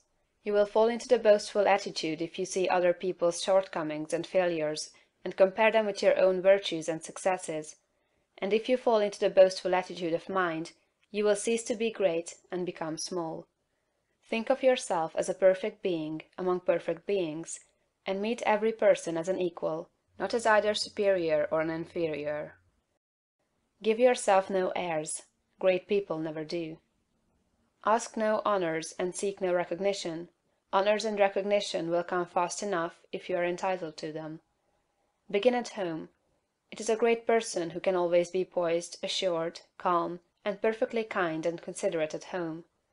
If your manner and attitude in your own family are always the best you can think of, you will soon become the one on whom all the others will rely. You will be a tower of strength, and a support in time of trouble. You will be loved and appreciated.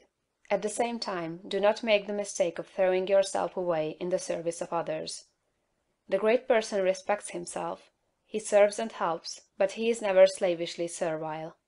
You cannot help your family by being a slave to them, or by doing for them those things that by right they should do for themselves. You do a person an injury when you wait on him too much. The selfish and exacting are a great deal better off if their exactions are denied. The ideal world is not one where there are a lot of people being waited on by other people. It is a world where everybody waits on himself. Meet all demands, selfish and otherwise, with perfect kindness and consideration. But do not allow yourself to be made a slave to the whims, caprices, exactions, or slavish desires of any member of your family. To do so is not great, and it works an injury to the other party. Do not become uneasy over the failures or mistakes of any member of your family, and feel that you must interfere. Do not be disturbed if others seem to be going wrong, and feel that you must step in and set them right.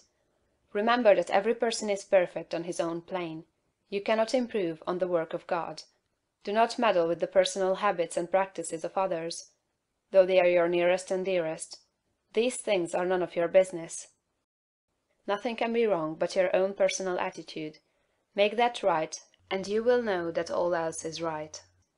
You are a truly great soul when you can live with those who do things that you do not do, and yet refrain from either criticism or interference. Do the things that are right for you to do, and believe that every member of your family is doing the things that are right for him. Nothing is wrong with anybody or anything. Behold, it is all very good. Do not be enslaved by anyone else, but be just as careful that you do not enslave anyone else to your own notions of what is right. Think, and think deeply and continuously. Be perfect in your kindness and consideration. Let your attitude be that of a god among gods, and not that of a god among inferior beings. This is the way to be great in your own home. Action abroad. The rules that apply to your action at home must apply to your action everywhere. Never forget for an instant that this is a perfect world and that you are a god among gods. You are as great as the greatest, but all are your equals. Rely absolutely on your perception of truth. Trust to the inner light rather than to reason, but be sure that your perception comes from the inner light. Act in poise and calmness. Be still and attend on God. Your identification of yourself with the All-Mind will give you all the knowledge you need for guidance in any contingency that may arise in your own life or in the lives of the others. It is only necessary that you should be supremely calm, and rely upon the eternal wisdom that is within you. If you act in poise and faith, your judgment will always be right, and you will always know exactly what to do. Do not hurry or worry. Remember Lincoln in the dark days of the war. James Freeman Clarke relates that after the Battle of Fredericksburg, Lincoln alone furnished a supply of faith and hope for the nation. Hundreds of leading men, from all parts of the country, went sadly into his room, and came out cheerful and hopeful.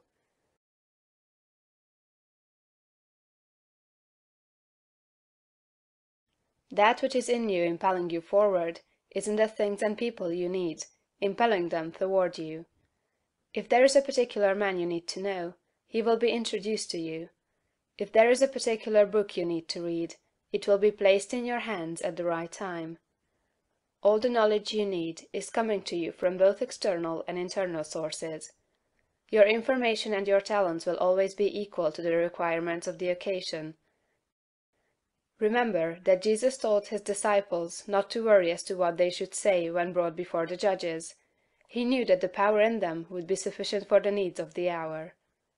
As soon as you awaken and begin to use your faculties in a great way, you will apply power to the development of your brain. New cells will be created, and dormant cells quickened into activity, and your brain will be qualified as a perfect instrument for your mind. Do not try to do great things until you are ready to go about them in a great way. If you undertake to deal with great matters in a small way, that is, from a low viewpoint, or with incomplete consecration and wavering faith and courage, you will fail. Do not be in a hurry to get to the great things. Doing great things will not make you great, but becoming great will certainly lead you to the doing of great things. Begin to be great where you are, and in the things you do every day. Do not be in haste to be found out or recognized as a great personality. Do not be disappointed if men do not nominate you for office within a month after you begin to practice what you read in this book. Great people never seek for recognition or applause. They are not great because they want to be paid for being so. Greatness is reward enough for itself. The joy of being something and of knowing that you are advancing is the greatest of all joys possible to man. If you begin in your own family, as described in the preceding chapter, and then assume the same mental attitude with your neighbors, friends, and those you meet in business, you will soon find that people are beginning to depend on you. Your advice will be sought, and a constantly increasing number of people will look to you for strength and inspiration, and rely upon your judgment. Here, as in the home, you must avoid meddling with other people's affairs. Help all who come to you, but do not go about officiously endeavoring to set other people right. Mind your own business. It is no part of your mission in life to correct people's morals, habits, or practices. Lead a great life, doing all things with a great spirit and in a great way. Give to him that asks of you as freely as you have received, but do not force your help or your opinions upon any man. If your neighbor wishes to smoke or drink, it is his business. It is none of yours until he consults you about it. If you lead a great life and do no preaching, you will save 1,000 times as many souls as one who leads a small life and preaches continuously. If you hold the right viewpoint of the world, others will find it out, and be impressed by it through your daily conversation and practice. Do not try to convert others to your point of view, except by holding it and living accordingly. If your consecration is perfect, you do not need to tell anyone. It will speedily become apparent to all that you are guided by a higher principle than the average man or woman.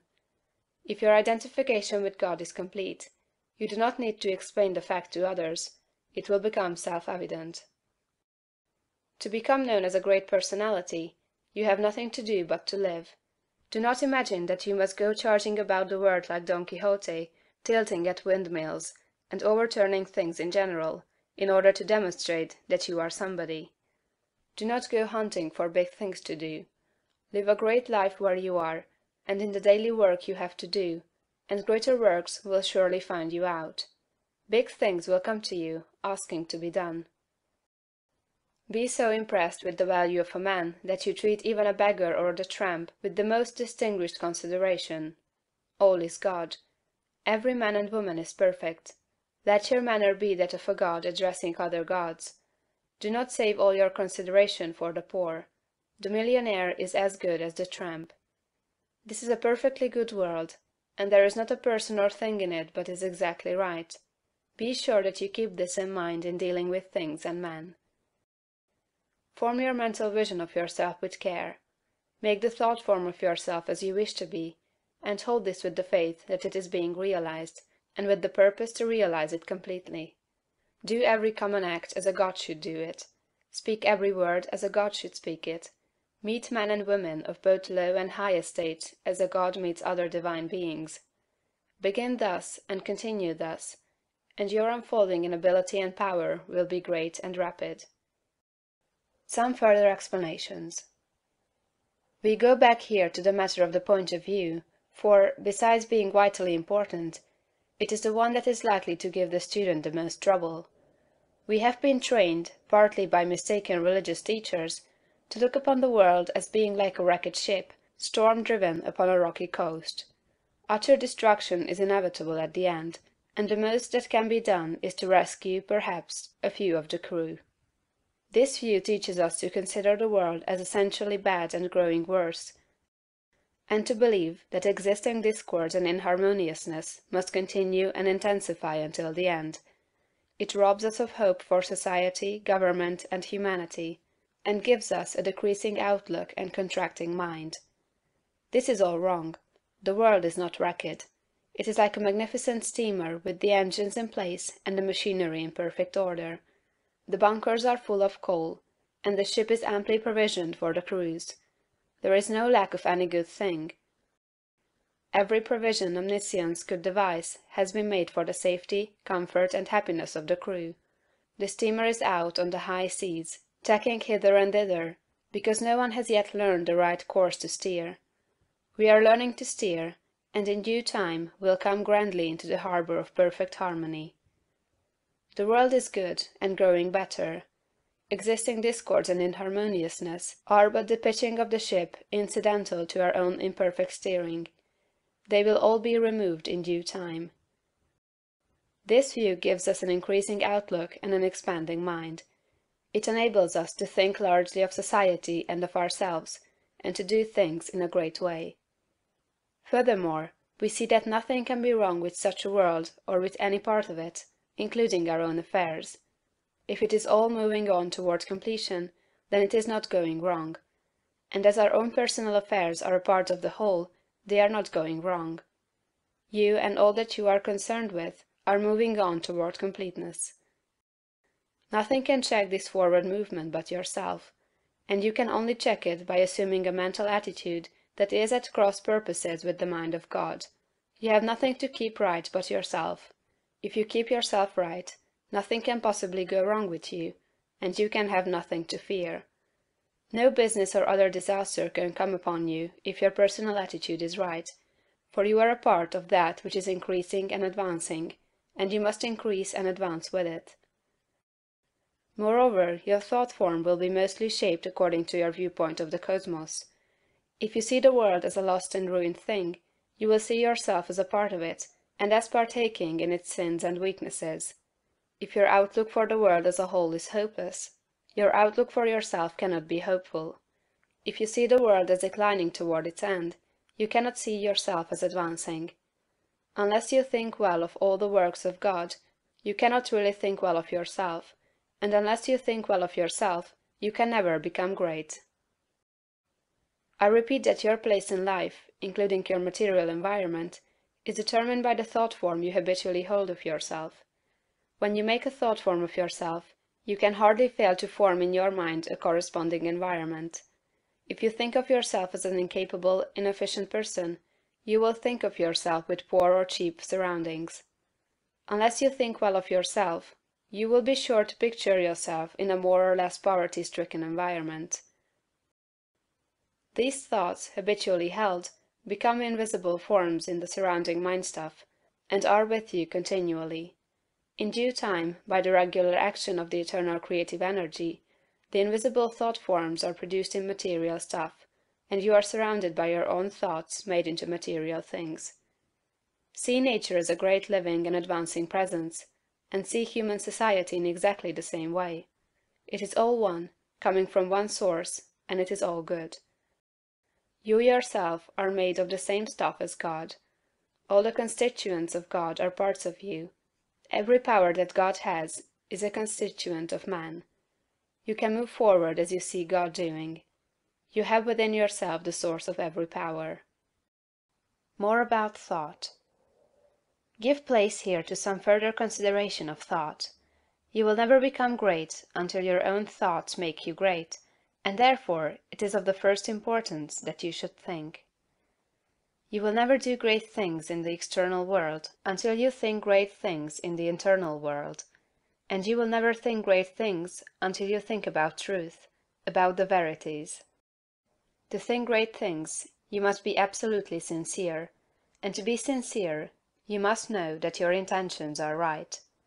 Insincere or false thinking is never great, however logical and brilliant it may be. The first and most important step is to seek the truth about human relations, to know what you ought to be to other men, and what they ought to be to you. This brings you back to the search of a right viewpoint.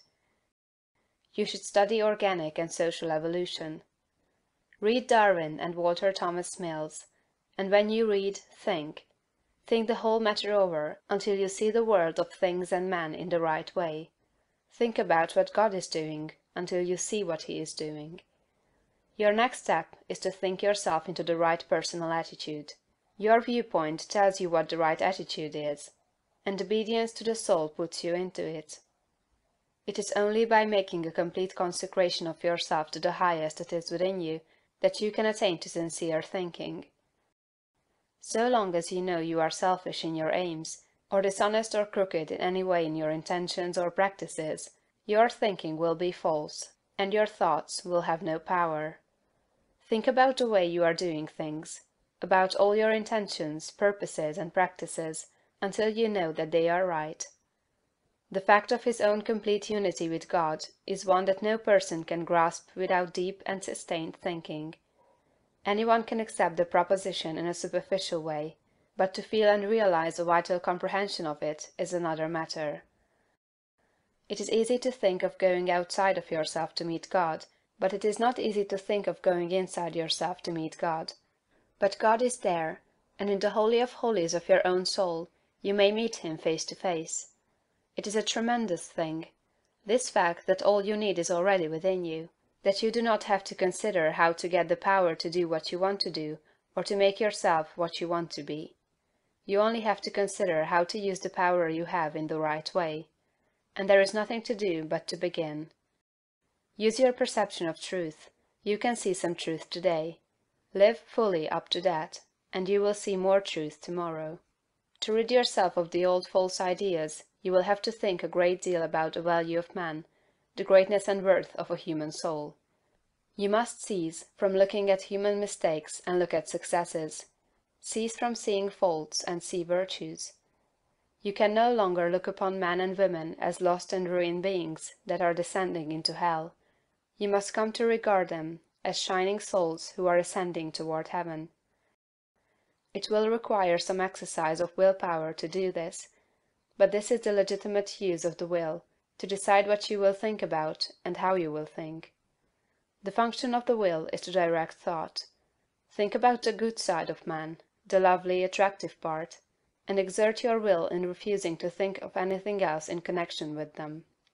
I know of no one who has attained to so much on this one point as Eugene V. Debs, twice the Socialist candidate for President of the United States. Mr. Debs reverences humanity. No appeal for help is ever made to him in vain. No one receives from him an unkind or censorious word. You cannot come into his presence without being made sensible of his deep and kindly personal interest in you. Every person, be he millionaire, grimy working-man, or toil-worn woman, receives the radiant warmth of a brotherly affection that is sincere and true. No ragged child speaks to him on the street without receiving instant and tender recognition. Debs loves man. This has made him the leading figure in a great movement, the beloved hero of a million hearts, and will give him a deathless name. It is a great thing to love man so, and it is only achieved by thought. No thing can make you great but thought. Quote, "You may divide thinkers into those who think for themselves and those who think through others. The latter are the rule, and the former the exception. The first are original thinkers in a double sense, and egoists in the noblest meaning of the word." Schopenhauer. Quote, "The key to every man is his thought. Sturdy and defiant though he look, he has a helm which he obeys, which is the idea after which all his facts are classified. He can only be reformed by showing him a new idea which commands his own." Emerson. Quote, "All truly wise thoughts have been thought already thousands of times, but to make them really ours, we must think them over again honestly, till they take root in our personal expression." Goethe. Quote, "All that a man is outwardly is but the expression and completion of his inward thought. To work effectively, he must think clearly. To act nobly, he must think nobly." Channing. Quote, "Great men are they who see that spirituality is stronger than any material force, that thoughts rule the world." Emerson. Quote, "Some people study all their lives, and at their death they have learned everything except to think." Domergue. Quote, "It is the habitual thought that frames itself into our life. It affects us even more than our intimate social relations do. Our confidential friends have not so much to do in shaping our lives as the thoughts have which we harbor." J. W. Thiel. Quote, "When God lets loose a great thinker on this planet, then all things are at risk. There is not a piece of science but its flank may be turned tomorrow, nor any literary reputation, or the so-called eternal names of fame that may not be refused and condemned." Emerson. Think, think, think. Jesus' idea of greatness. In the 23rd chapter of Matthew, Jesus makes a very plain distinction between true and false greatness, and also points out the one great danger to all who wish to become great, the most insidious of temptations, which all must avoid and fight unceasingly who desire to really climb in the world. Speaking to the multitude and to his disciples, he bids them beware of adopting the principle of the Pharisees. He points out that while the Pharisees are just and righteous men, honorable judges, true lawgivers, and upright in their dealings with men, they love the uppermost seats at feasts, and greetings in the marketplace, and to be called Master, Master. And in comparison with this principle, he says, "He that will be great among you, let him serve." The average person's idea of a great man, rather than of one who serves, is of one who succeeds in getting himself served. He gets himself in a position to command men, to exercise power over them, making them obey his will. The exercise of dominion over other people, to most persons, is a great thing. Nothing seems to be sweeter to the selfish soul than this. You will always find every selfish and undeveloped person trying to domineer over others, to exercise control over other men. Savage men were no sooner placed upon the earth than they began to enslave one another. For ages the struggle in war, diplomacy, politics, and government has been aimed at the securing of control over other men. Kings and princes have drenched the soil of the earth in blood and tears in the effort to extend their dominions and their power to rule more people. The struggle of the business world today is the same as the one on the battlefields of Europe a century ago, so far as the ruling principle is concerned.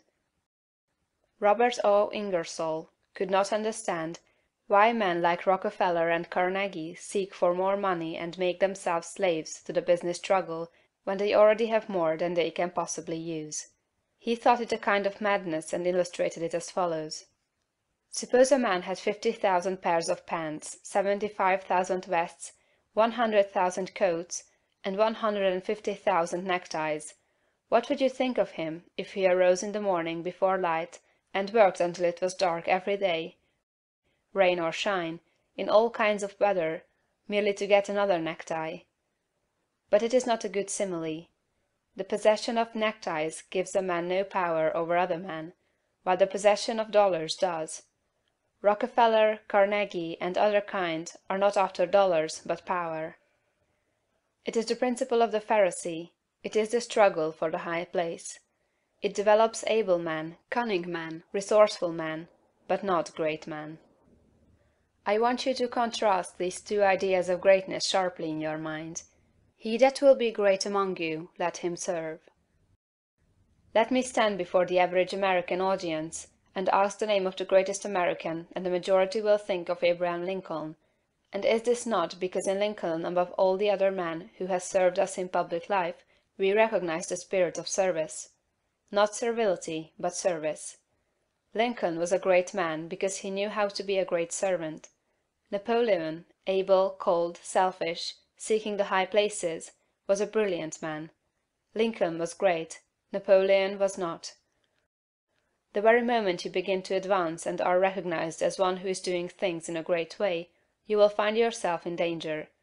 The temptation to patronize, advise, or take upon yourself the direction of other people's affairs is sometimes almost irresistible. Avoid, however, the opposite danger of falling into servility, or of completely throwing yourself away in the service of others. To do this has been the ideal of a great many people. The completely self-sacrificing life has been thought to be the Christ-like life, because, as I think, of a complete misconception of the character and teachings of Jesus. I have explained this misconception in a little book that I hope you may all sometime read, A New Christ. Thousands of people imitating Jesus, as they suppose, have belittled themselves and given up all else to go about doing good, practicing an altruism that is really as morbid and as far from great as the rankest selfishness. The finer instincts, which respond to the cry of trouble or distress, are not by any means all of you. They are not necessarily the best part of you. There are other things you must do besides helping the unfortunate, although it is true that a large part of the life and activities of every great person must be given to helping other people. As you begin to advance, they will come to you. Do not turn them away, but do not make the fatal error of supposing that a life of complete self-abnegation is the way of greatness. To make another point here, let me refer to the fact that Swedenborg's classification of fundamental motives is exactly the same as that of Jesus. He divides all men into two groups: those who live in pure love, and those who live in what he calls the love of ruling for the love of self. It will be seen that this is exactly the same as the lust for place and power of the Pharisees. Swedenborg saw this selfish love of power as the cause of all sin. It was the only evil desire of the human heart, from which all other evil desires sprang. Over against this he places pure love. He does not say love of God or love of man, but merely love. Nearly all religionists make more of love and service to God than they do of love and service to man. But it is a fact that love to God is not sufficient to save a man from the lust for power, for some of the most ardent lovers of the Deity have been the worst of tyrants. Lovers of God are often tyrants, and lovers of man are often meddlesome and officious. A view of evolution. But how shall we avoid throwing ourselves into altruistic work if we are surrounded by poverty, ignorance, suffering, and every appearance of misery, as very many people are? Those who live where the withered hand of want is thrust upon them from every side appealingly for aid must find it hard to refrain from continuous giving. Again, there are social and other irregularities, injustices done to the weak, which fire generous souls with an almost irresistible desire to set things right. We want to start a crusade. We feel that the wrongs will never be righted until we give ourselves wholly to the task. In all this we must fall back upon the point of view. We must remember that this is not a bad world, but a good world in the process of becoming. Beyond all doubt, there was a time when there was no life upon this earth. The testimony of geology to the fact that the globe was once a bowl of burning gas and molten rock, clothed about with boiling vapors, is indisputable. And we do not know how life could have existed under such conditions. That seems impossible. Geology tells us that later on a crust formed, the globe cooled and hardened, the vapors condensed and became mist or fell in rain. The cooled surface crumbled into soil, moisture accumulated, ponds and seas were gathered together, and at last somewhere in the water or on the land appeared something that was alive. It is reasonable to suppose that this first life was in single-celled organisms, but behind these cells was the insistent urge of spirit, the great one life seeking expression. And soon organisms, having too much life to express themselves with one cell, had two cells and then many, and still more life was poured into them. Multiple-celled organisms were formed, plants, trees, vertebrates, and mammals, many of them with strange shapes, but all were perfect after their kind, as everything is that God makes. No doubt there were crude and almost monstrous forms of both animal and plant life, but everything filled its purpose on its day, and it was all very good. Then another day came, the great day of the evolutionary process, a day when the morning stars sang together, and the sons of God shouted for joy to behold the beginning of the end. For man, the object aimed at from the beginning, had appeared upon the scene. An ape-like being, little different from the beasts around him in appearance, but infinitely different capacity for growth and thought.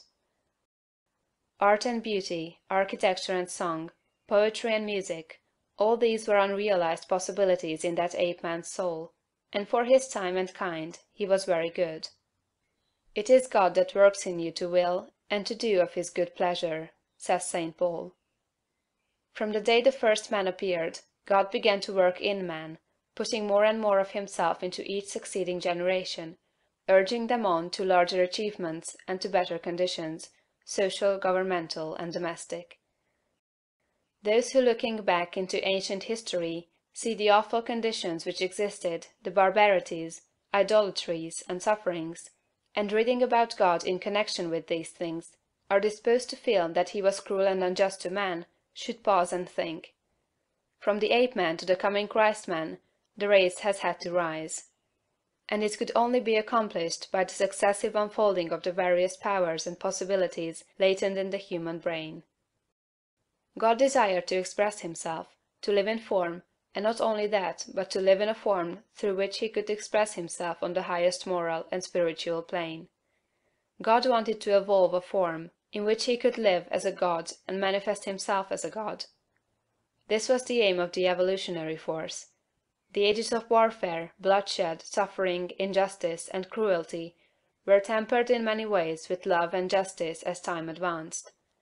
And this was developing the brain of man to a point where it should be capable of giving full expression to the love and justice of God. The end is not yet. God aims not at the perfection of a few choice specimens for exhibition, like the large berries at the top of the box, but at the glorification of the race.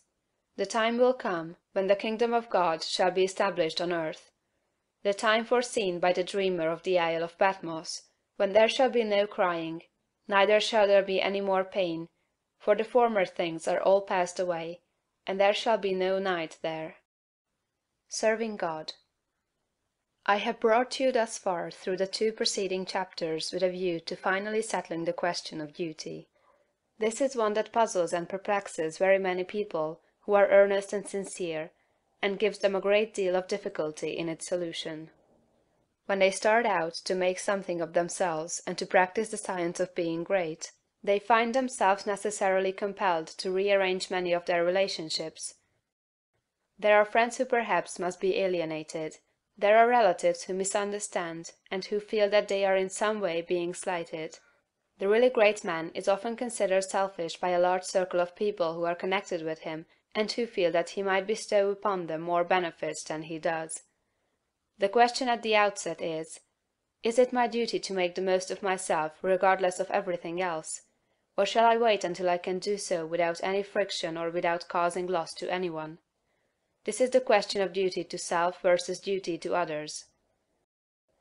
One's duty to the world has been thoroughly discussed in the preceding pages, and I give some consideration now to the idea of duty to God. An immense number of people have a great deal of uncertainty, not to say anxiety, as to what they ought to do for God. The amount of work and service that is done for him in these United States in the way of church work and so on is enormous. An immense amount of human energy is expended in what is called serving God. I propose to consider briefly what serving God is, and how a man may serve God best, and I think I shall be able to make plain that the conventional idea as to what constitutes service to God is all wrong. When Moses went down into Egypt to bring out the Hebrews from bondage, his demand upon Pharaoh, in the name of the Deity, was, "Let the people go that they may serve me." He led them out into the wilderness, and there instituted a new form of worship, which has led many people to suppose that worship constitutes the service of God, although later God himself distinctly declared that he cared nothing for ceremonies, burnt offerings, or oblation, and the teaching of Jesus, if rightly understood, would do away with organized temple worship altogether. God does not lack anything that man may do for him with their hands or bodies or voices. St. Paul points out that man can do nothing for God does not need anything. The view of evolution that we have taken shows God seeking expression through man. Through all the successive ages in which his Spirit has urged man up to the height, God has gone on seeking expression. Every generation of man is more godlike than the preceding generation. Every generation of man demands more in the way of fine homes, pleasant surroundings, congenial work, rest, travel, and opportunity for study than the preceding generation. I have heard some short-sighted economists argue that the working people of today ought surely to be fully contented because their condition is so much better than that of the working man 200 years ago, who slept in a windowless hut, on a floor covered with rushes in company with his pigs. If that man had all that he was able to use for the living of all the life he knew how to live, he was perfectly content, and if he had lack he was not contented.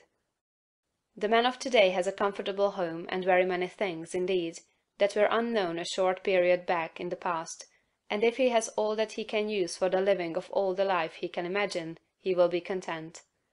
But he is not content.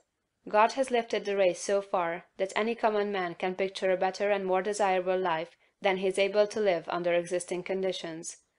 And so long as this is true, so long as a man can think and clearly picture to himself a more desirable life, he will be discontented with the life he has to live, and rightly so.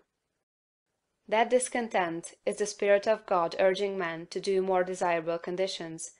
It is God who seeks expression in the race. He works in us to will and to do. The only service you can render God is to give expression to what he is trying to give the world through you. The only service you can render God is to make the very most of yourself in order that God may live in you to the utmost of your possibilities. In a former work of this series, The Science of Getting Rich, I refer to the little boy at the piano, the music in whose soul could not find expression through his untrained hands. This is a good illustration of the way the Spirit of God is over, about, around, and in all of us, seeking to do great things with us, so soon as we will train our hands and feet, our minds, brains, and bodies to do his service. Your first duty to God, to yourself, and to the world is to make yourself as great a personality in every way as you possibly can. And that, it seems to me, disposes of the question of duty. There are one or two other things that might be disposed of in closing this chapter. I have written of opportunity in a preceding chapter. I have said, in a general way, that it is within the power of every man to become great, just as in the science of getting rich, I declare that it is within the power of every man to become rich. But these sweeping generalizations need qualifying. There are men who have such materialistic minds that they are absolutely incapable of comprehending the philosophy set forth in these books. There is a great mass of men and women who have lived and worked until they are practically incapable of thought along these lines, and they cannot receive the message. Something may be done for them by demonstration, that is, by living the life before them. But that is the only way they can be aroused. The world needs demonstration more than it needs teaching. For this mass of people, our duty is to become as great in personality as possible, in order that they may see and desire to do likewise. It is our duty to make ourselves great for their sakes, so that we may help prepare the world, that the next generation shall have better conditions for thought. One other point. I am frequently written to by people who wish to make something of themselves and to move out into the world, but who are hampered by home ties, having others more or less dependent upon them, whom they fear would suffer if left alone. In general, I advise such people to move out fearlessly, and to make the most of themselves. If there is a loss at home, it will be only temporary and apparent, for in a little while, if you follow the leading of spirit, you will be able to take better care of your dependents than you have ever done before. A mental exercise. The purpose of mental exercises must not be misunderstood. There is no virtue in charms or formulated strings of words. There is no short-cut to development by repeating prayers or incantations. A mental exercise is an exercise not in repeating words, but in the thinking of certain thoughts. The phrases that we repeatedly hear become convictions, as Goethe says, and the thoughts that we repeatedly think become habitual, and make us what we are. The purpose in taking a mental exercise is that you may think certain thoughts repeatedly until you form a habit of thinking them. Then they will be your thoughts all the time. Taken in the right way and with an understanding of their purpose, mental exercises are of great value, but taken as most people take them, they are worse than useless. The thoughts embodied in the following exercise are the ones you want to think. You should take the exercise once or twice daily, but you should think the thoughts continuously. That is, do not think them twice a day for a stated time, and then forget them until it is time to take the exercise again. The exercise is to impress you with the material for continuous thought. Take a time when you can have from 20 minutes to half an hour secure from interruption, and proceed first to make yourself physically comfortable. Lie at ease in a Morris chair, or on a couch, or in bed. It is best to lie flat on your back. If you have no other time, take the exercise on going to bed at night and before rising in the morning. First let your attention travel over your body from the crown of your head to the soles of your feet, relaxing every muscle as you go. Relax completely. And next, get physical and other ills off your mind. Let the attention pass down the spinal cord and out over the nerves to the extremities, and as you do so, think, "My nerves are in perfect order all over my body. They obey my will, and I have great nerve force." Next bring your attention to the lungs and think, "I am breathing deeply and quietly, and the air goes into every cell of my lungs, which are in perfect condition. My blood is purified and made clean." Next to the heart. "My heart is beating strongly and steadily, and my circulation is perfect, even to the extremities." Next to the digestive system. "My stomach and bowels perform their work perfectly. My food is digested and assimilated, and my body rebuilt and nourished. My liver, kidneys, and bladder each perform their several functions without pain or strain. I am perfectly well. My body is resting, my mind is quiet, and my soul is at peace." I have no anxiety about financial or other matters. God, who is within me, is also in all things I want, impelling them toward me. All that I want is already given to me. I have no anxiety about my health, for I am perfectly well. I have no worry or fear whatever. I rise above all temptation to moral evil. I cast out all greed, selfishness, and narrow personal ambition. I do not hold envy, malice, or enmity toward any living soul. I will follow no course of action which is not in accord with my highest ideals. I am right, and I will do right. Viewpoint. All is right with the world. It is perfect and advancing to completion. I will contemplate the facts of social, political, and industrial life only from this high viewpoint. Behold, it is all very good. I will see all human beings, all my acquaintances, friends, neighbors, and the members of my own household in the same way. They are all good. Nothing is wrong with the universe.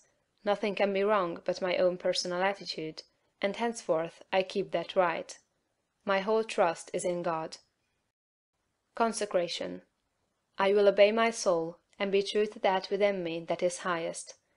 I will search within for the pure idea of right in all things, and when I find it, I will express it in my outward life. I will abandon everything I have outgrown for the best I can think.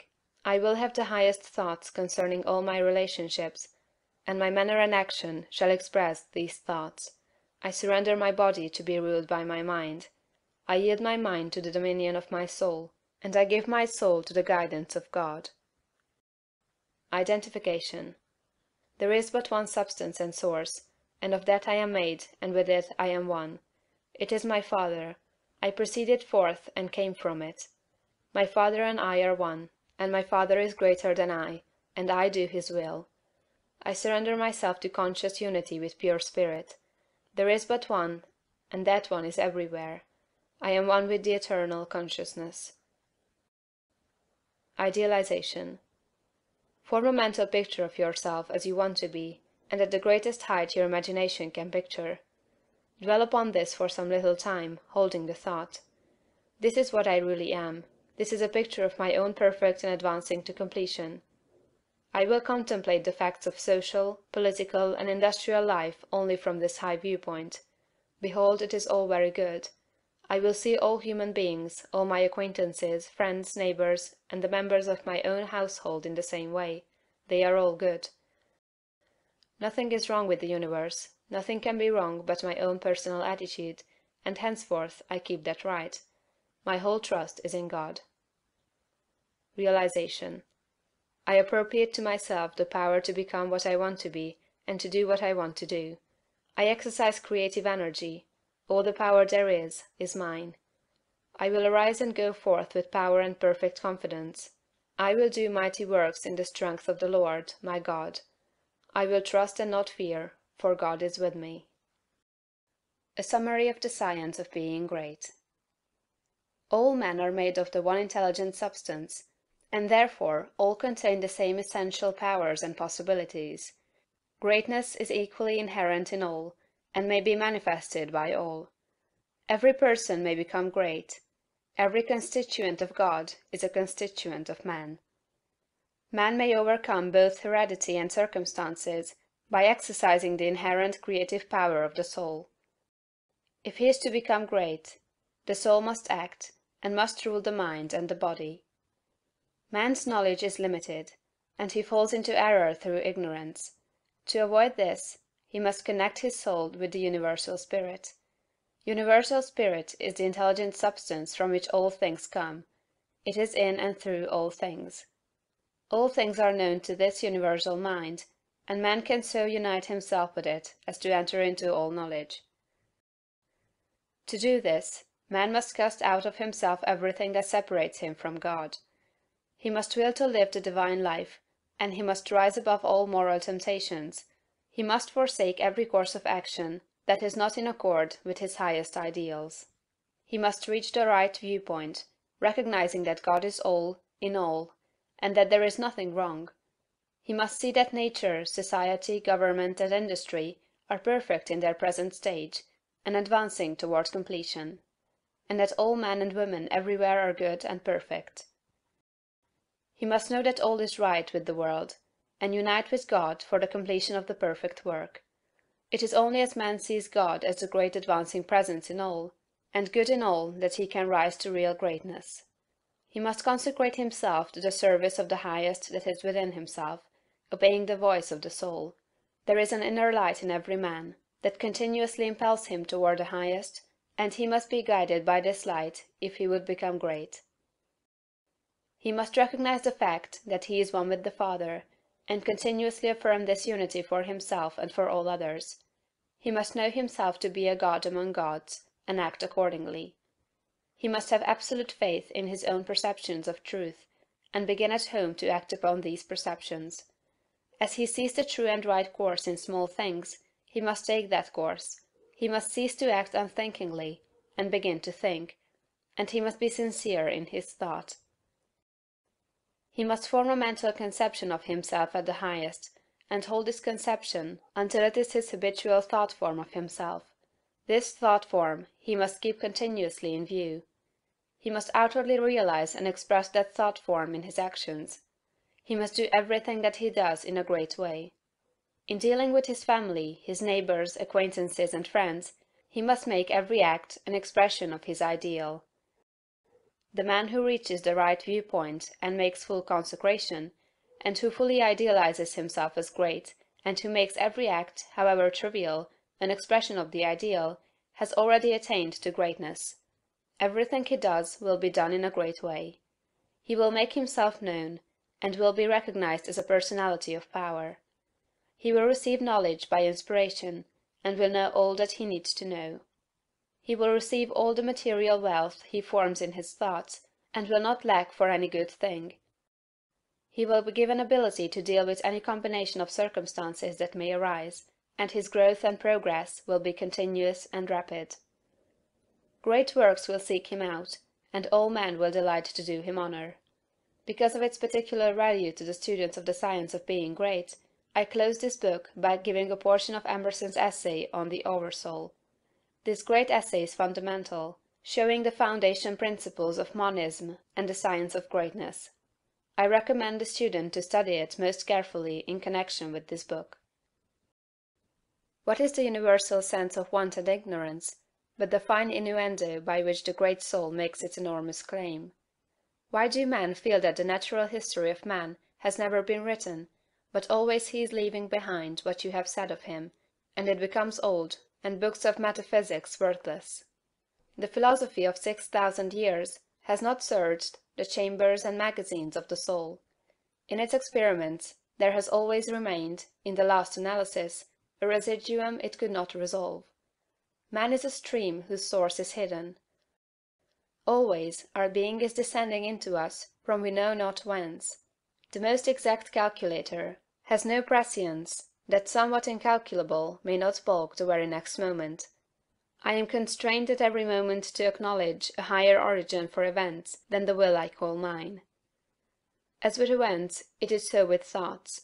When I watch that flowing river, which, out of regions I see not, pours for a season its streams into me, I see that I am a pensioner, not a cause, but a surprised spectator of this ethereal water, that I desire and look up, and put myself in the attitude of reception, but from some alien energy the visions come. The supreme critic on all the errors of the past and present, and the only prophet of that which must be, is that great nature in which we rest, as the earth lies in the soft arms of the atmosphere. That unity, that oversoul, with which every man's particular being is contained and made one with all other. That common heart, of which all sincere conversation is the worship, to which all right action is submission. That overpowering reality which confutes our tricks and talents, and constrains every one to pass for what he is, and to speak from his character and not from his tongue, and which evermore tends and aims to pass into our thoughts and hand, and become wisdom and virtue and power and beauty. We live in succession, in division, in parts, in particles.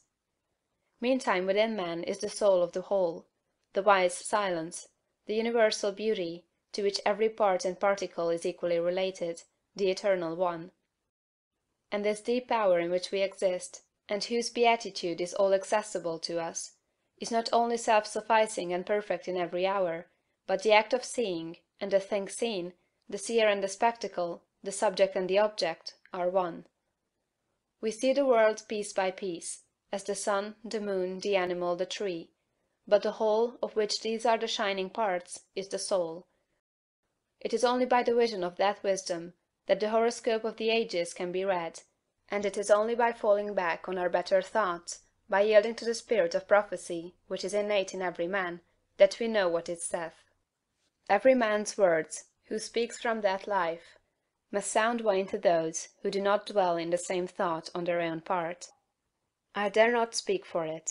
My words do not carry its august sense, they fall short and cold. Only itself can aspire whom it will, and behold, their speech shall be lyrical and sweet, and universal as the rising of the wind. Yet I desire, even by profane words, if sacred I may not use, to indicate the heaven of this deity, and to report what hints I have collected of the transcendent simplicity and energy of the highest law. If we consider what happens in conversation, in reveries, in remorse, in times of passion, in surprises, in the instruction of dreams wherein often we see ourselves in masquerade, the droll disguises only magnifying and enhancing a real element, and forcing it on our distinct notice, we shall catch many hints that will broaden and lighten into knowledge of the secret of nature. All goes to show that the soul in man is not an organ, but animates and exercises all the organs, is not a function, like the power of memory, of calculation, of comparison, but uses these as hands and feet, is not a faculty, but a light, is not the intellect or the will, but the master of the intellect and the will, is the vast background of our being in which they lie, an immensity not possessed, and that cannot be possessed. From within or from behind, a light shines through us upon things, and makes us aware that we are nothing, but the light is all.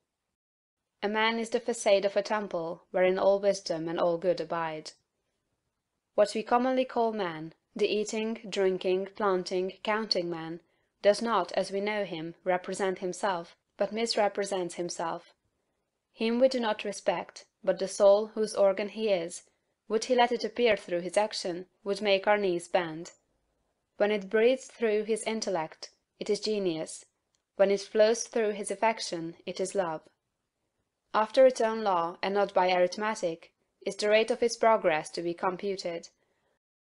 The soul's advances are not made by gradation, such as can be represented by motion in a straight line, but rather by ascension of state, such as can be represented by metamorphosis, from the egg to the worm, from the worm to the fly. The growths of genius are of a certain total character, that does not advance the elect individual first over John, then Adam, then Richard, and give to each the pain of discovered inferiority, but by every throe of growth the man expands there where he works, passing, at each pulsation, classes, populations of men. With each divine impulse, the mind rends the thin rinds of the visible and finite, and comes out into eternity, and inspires and expires its air. This is the law of moral and of mental gain. The simple rise, as by specific levity, not into a particular virtue, but into the region of all the virtues. They are in the spirit that contains them all. The soul is superior to all the particulars of merit. The soul requires purity, but purity is not it; requires justice, but justice is not that; requires beneficence, but is somewhat better. So that there is a kind of descent and accommodation felt when we leave speaking of moral nature, to urge a virtue which it enjoins. For, to the soul in her pure action, all the virtues are natural, and not painfully acquired. Speak to his heart, and the man becomes suddenly virtuous.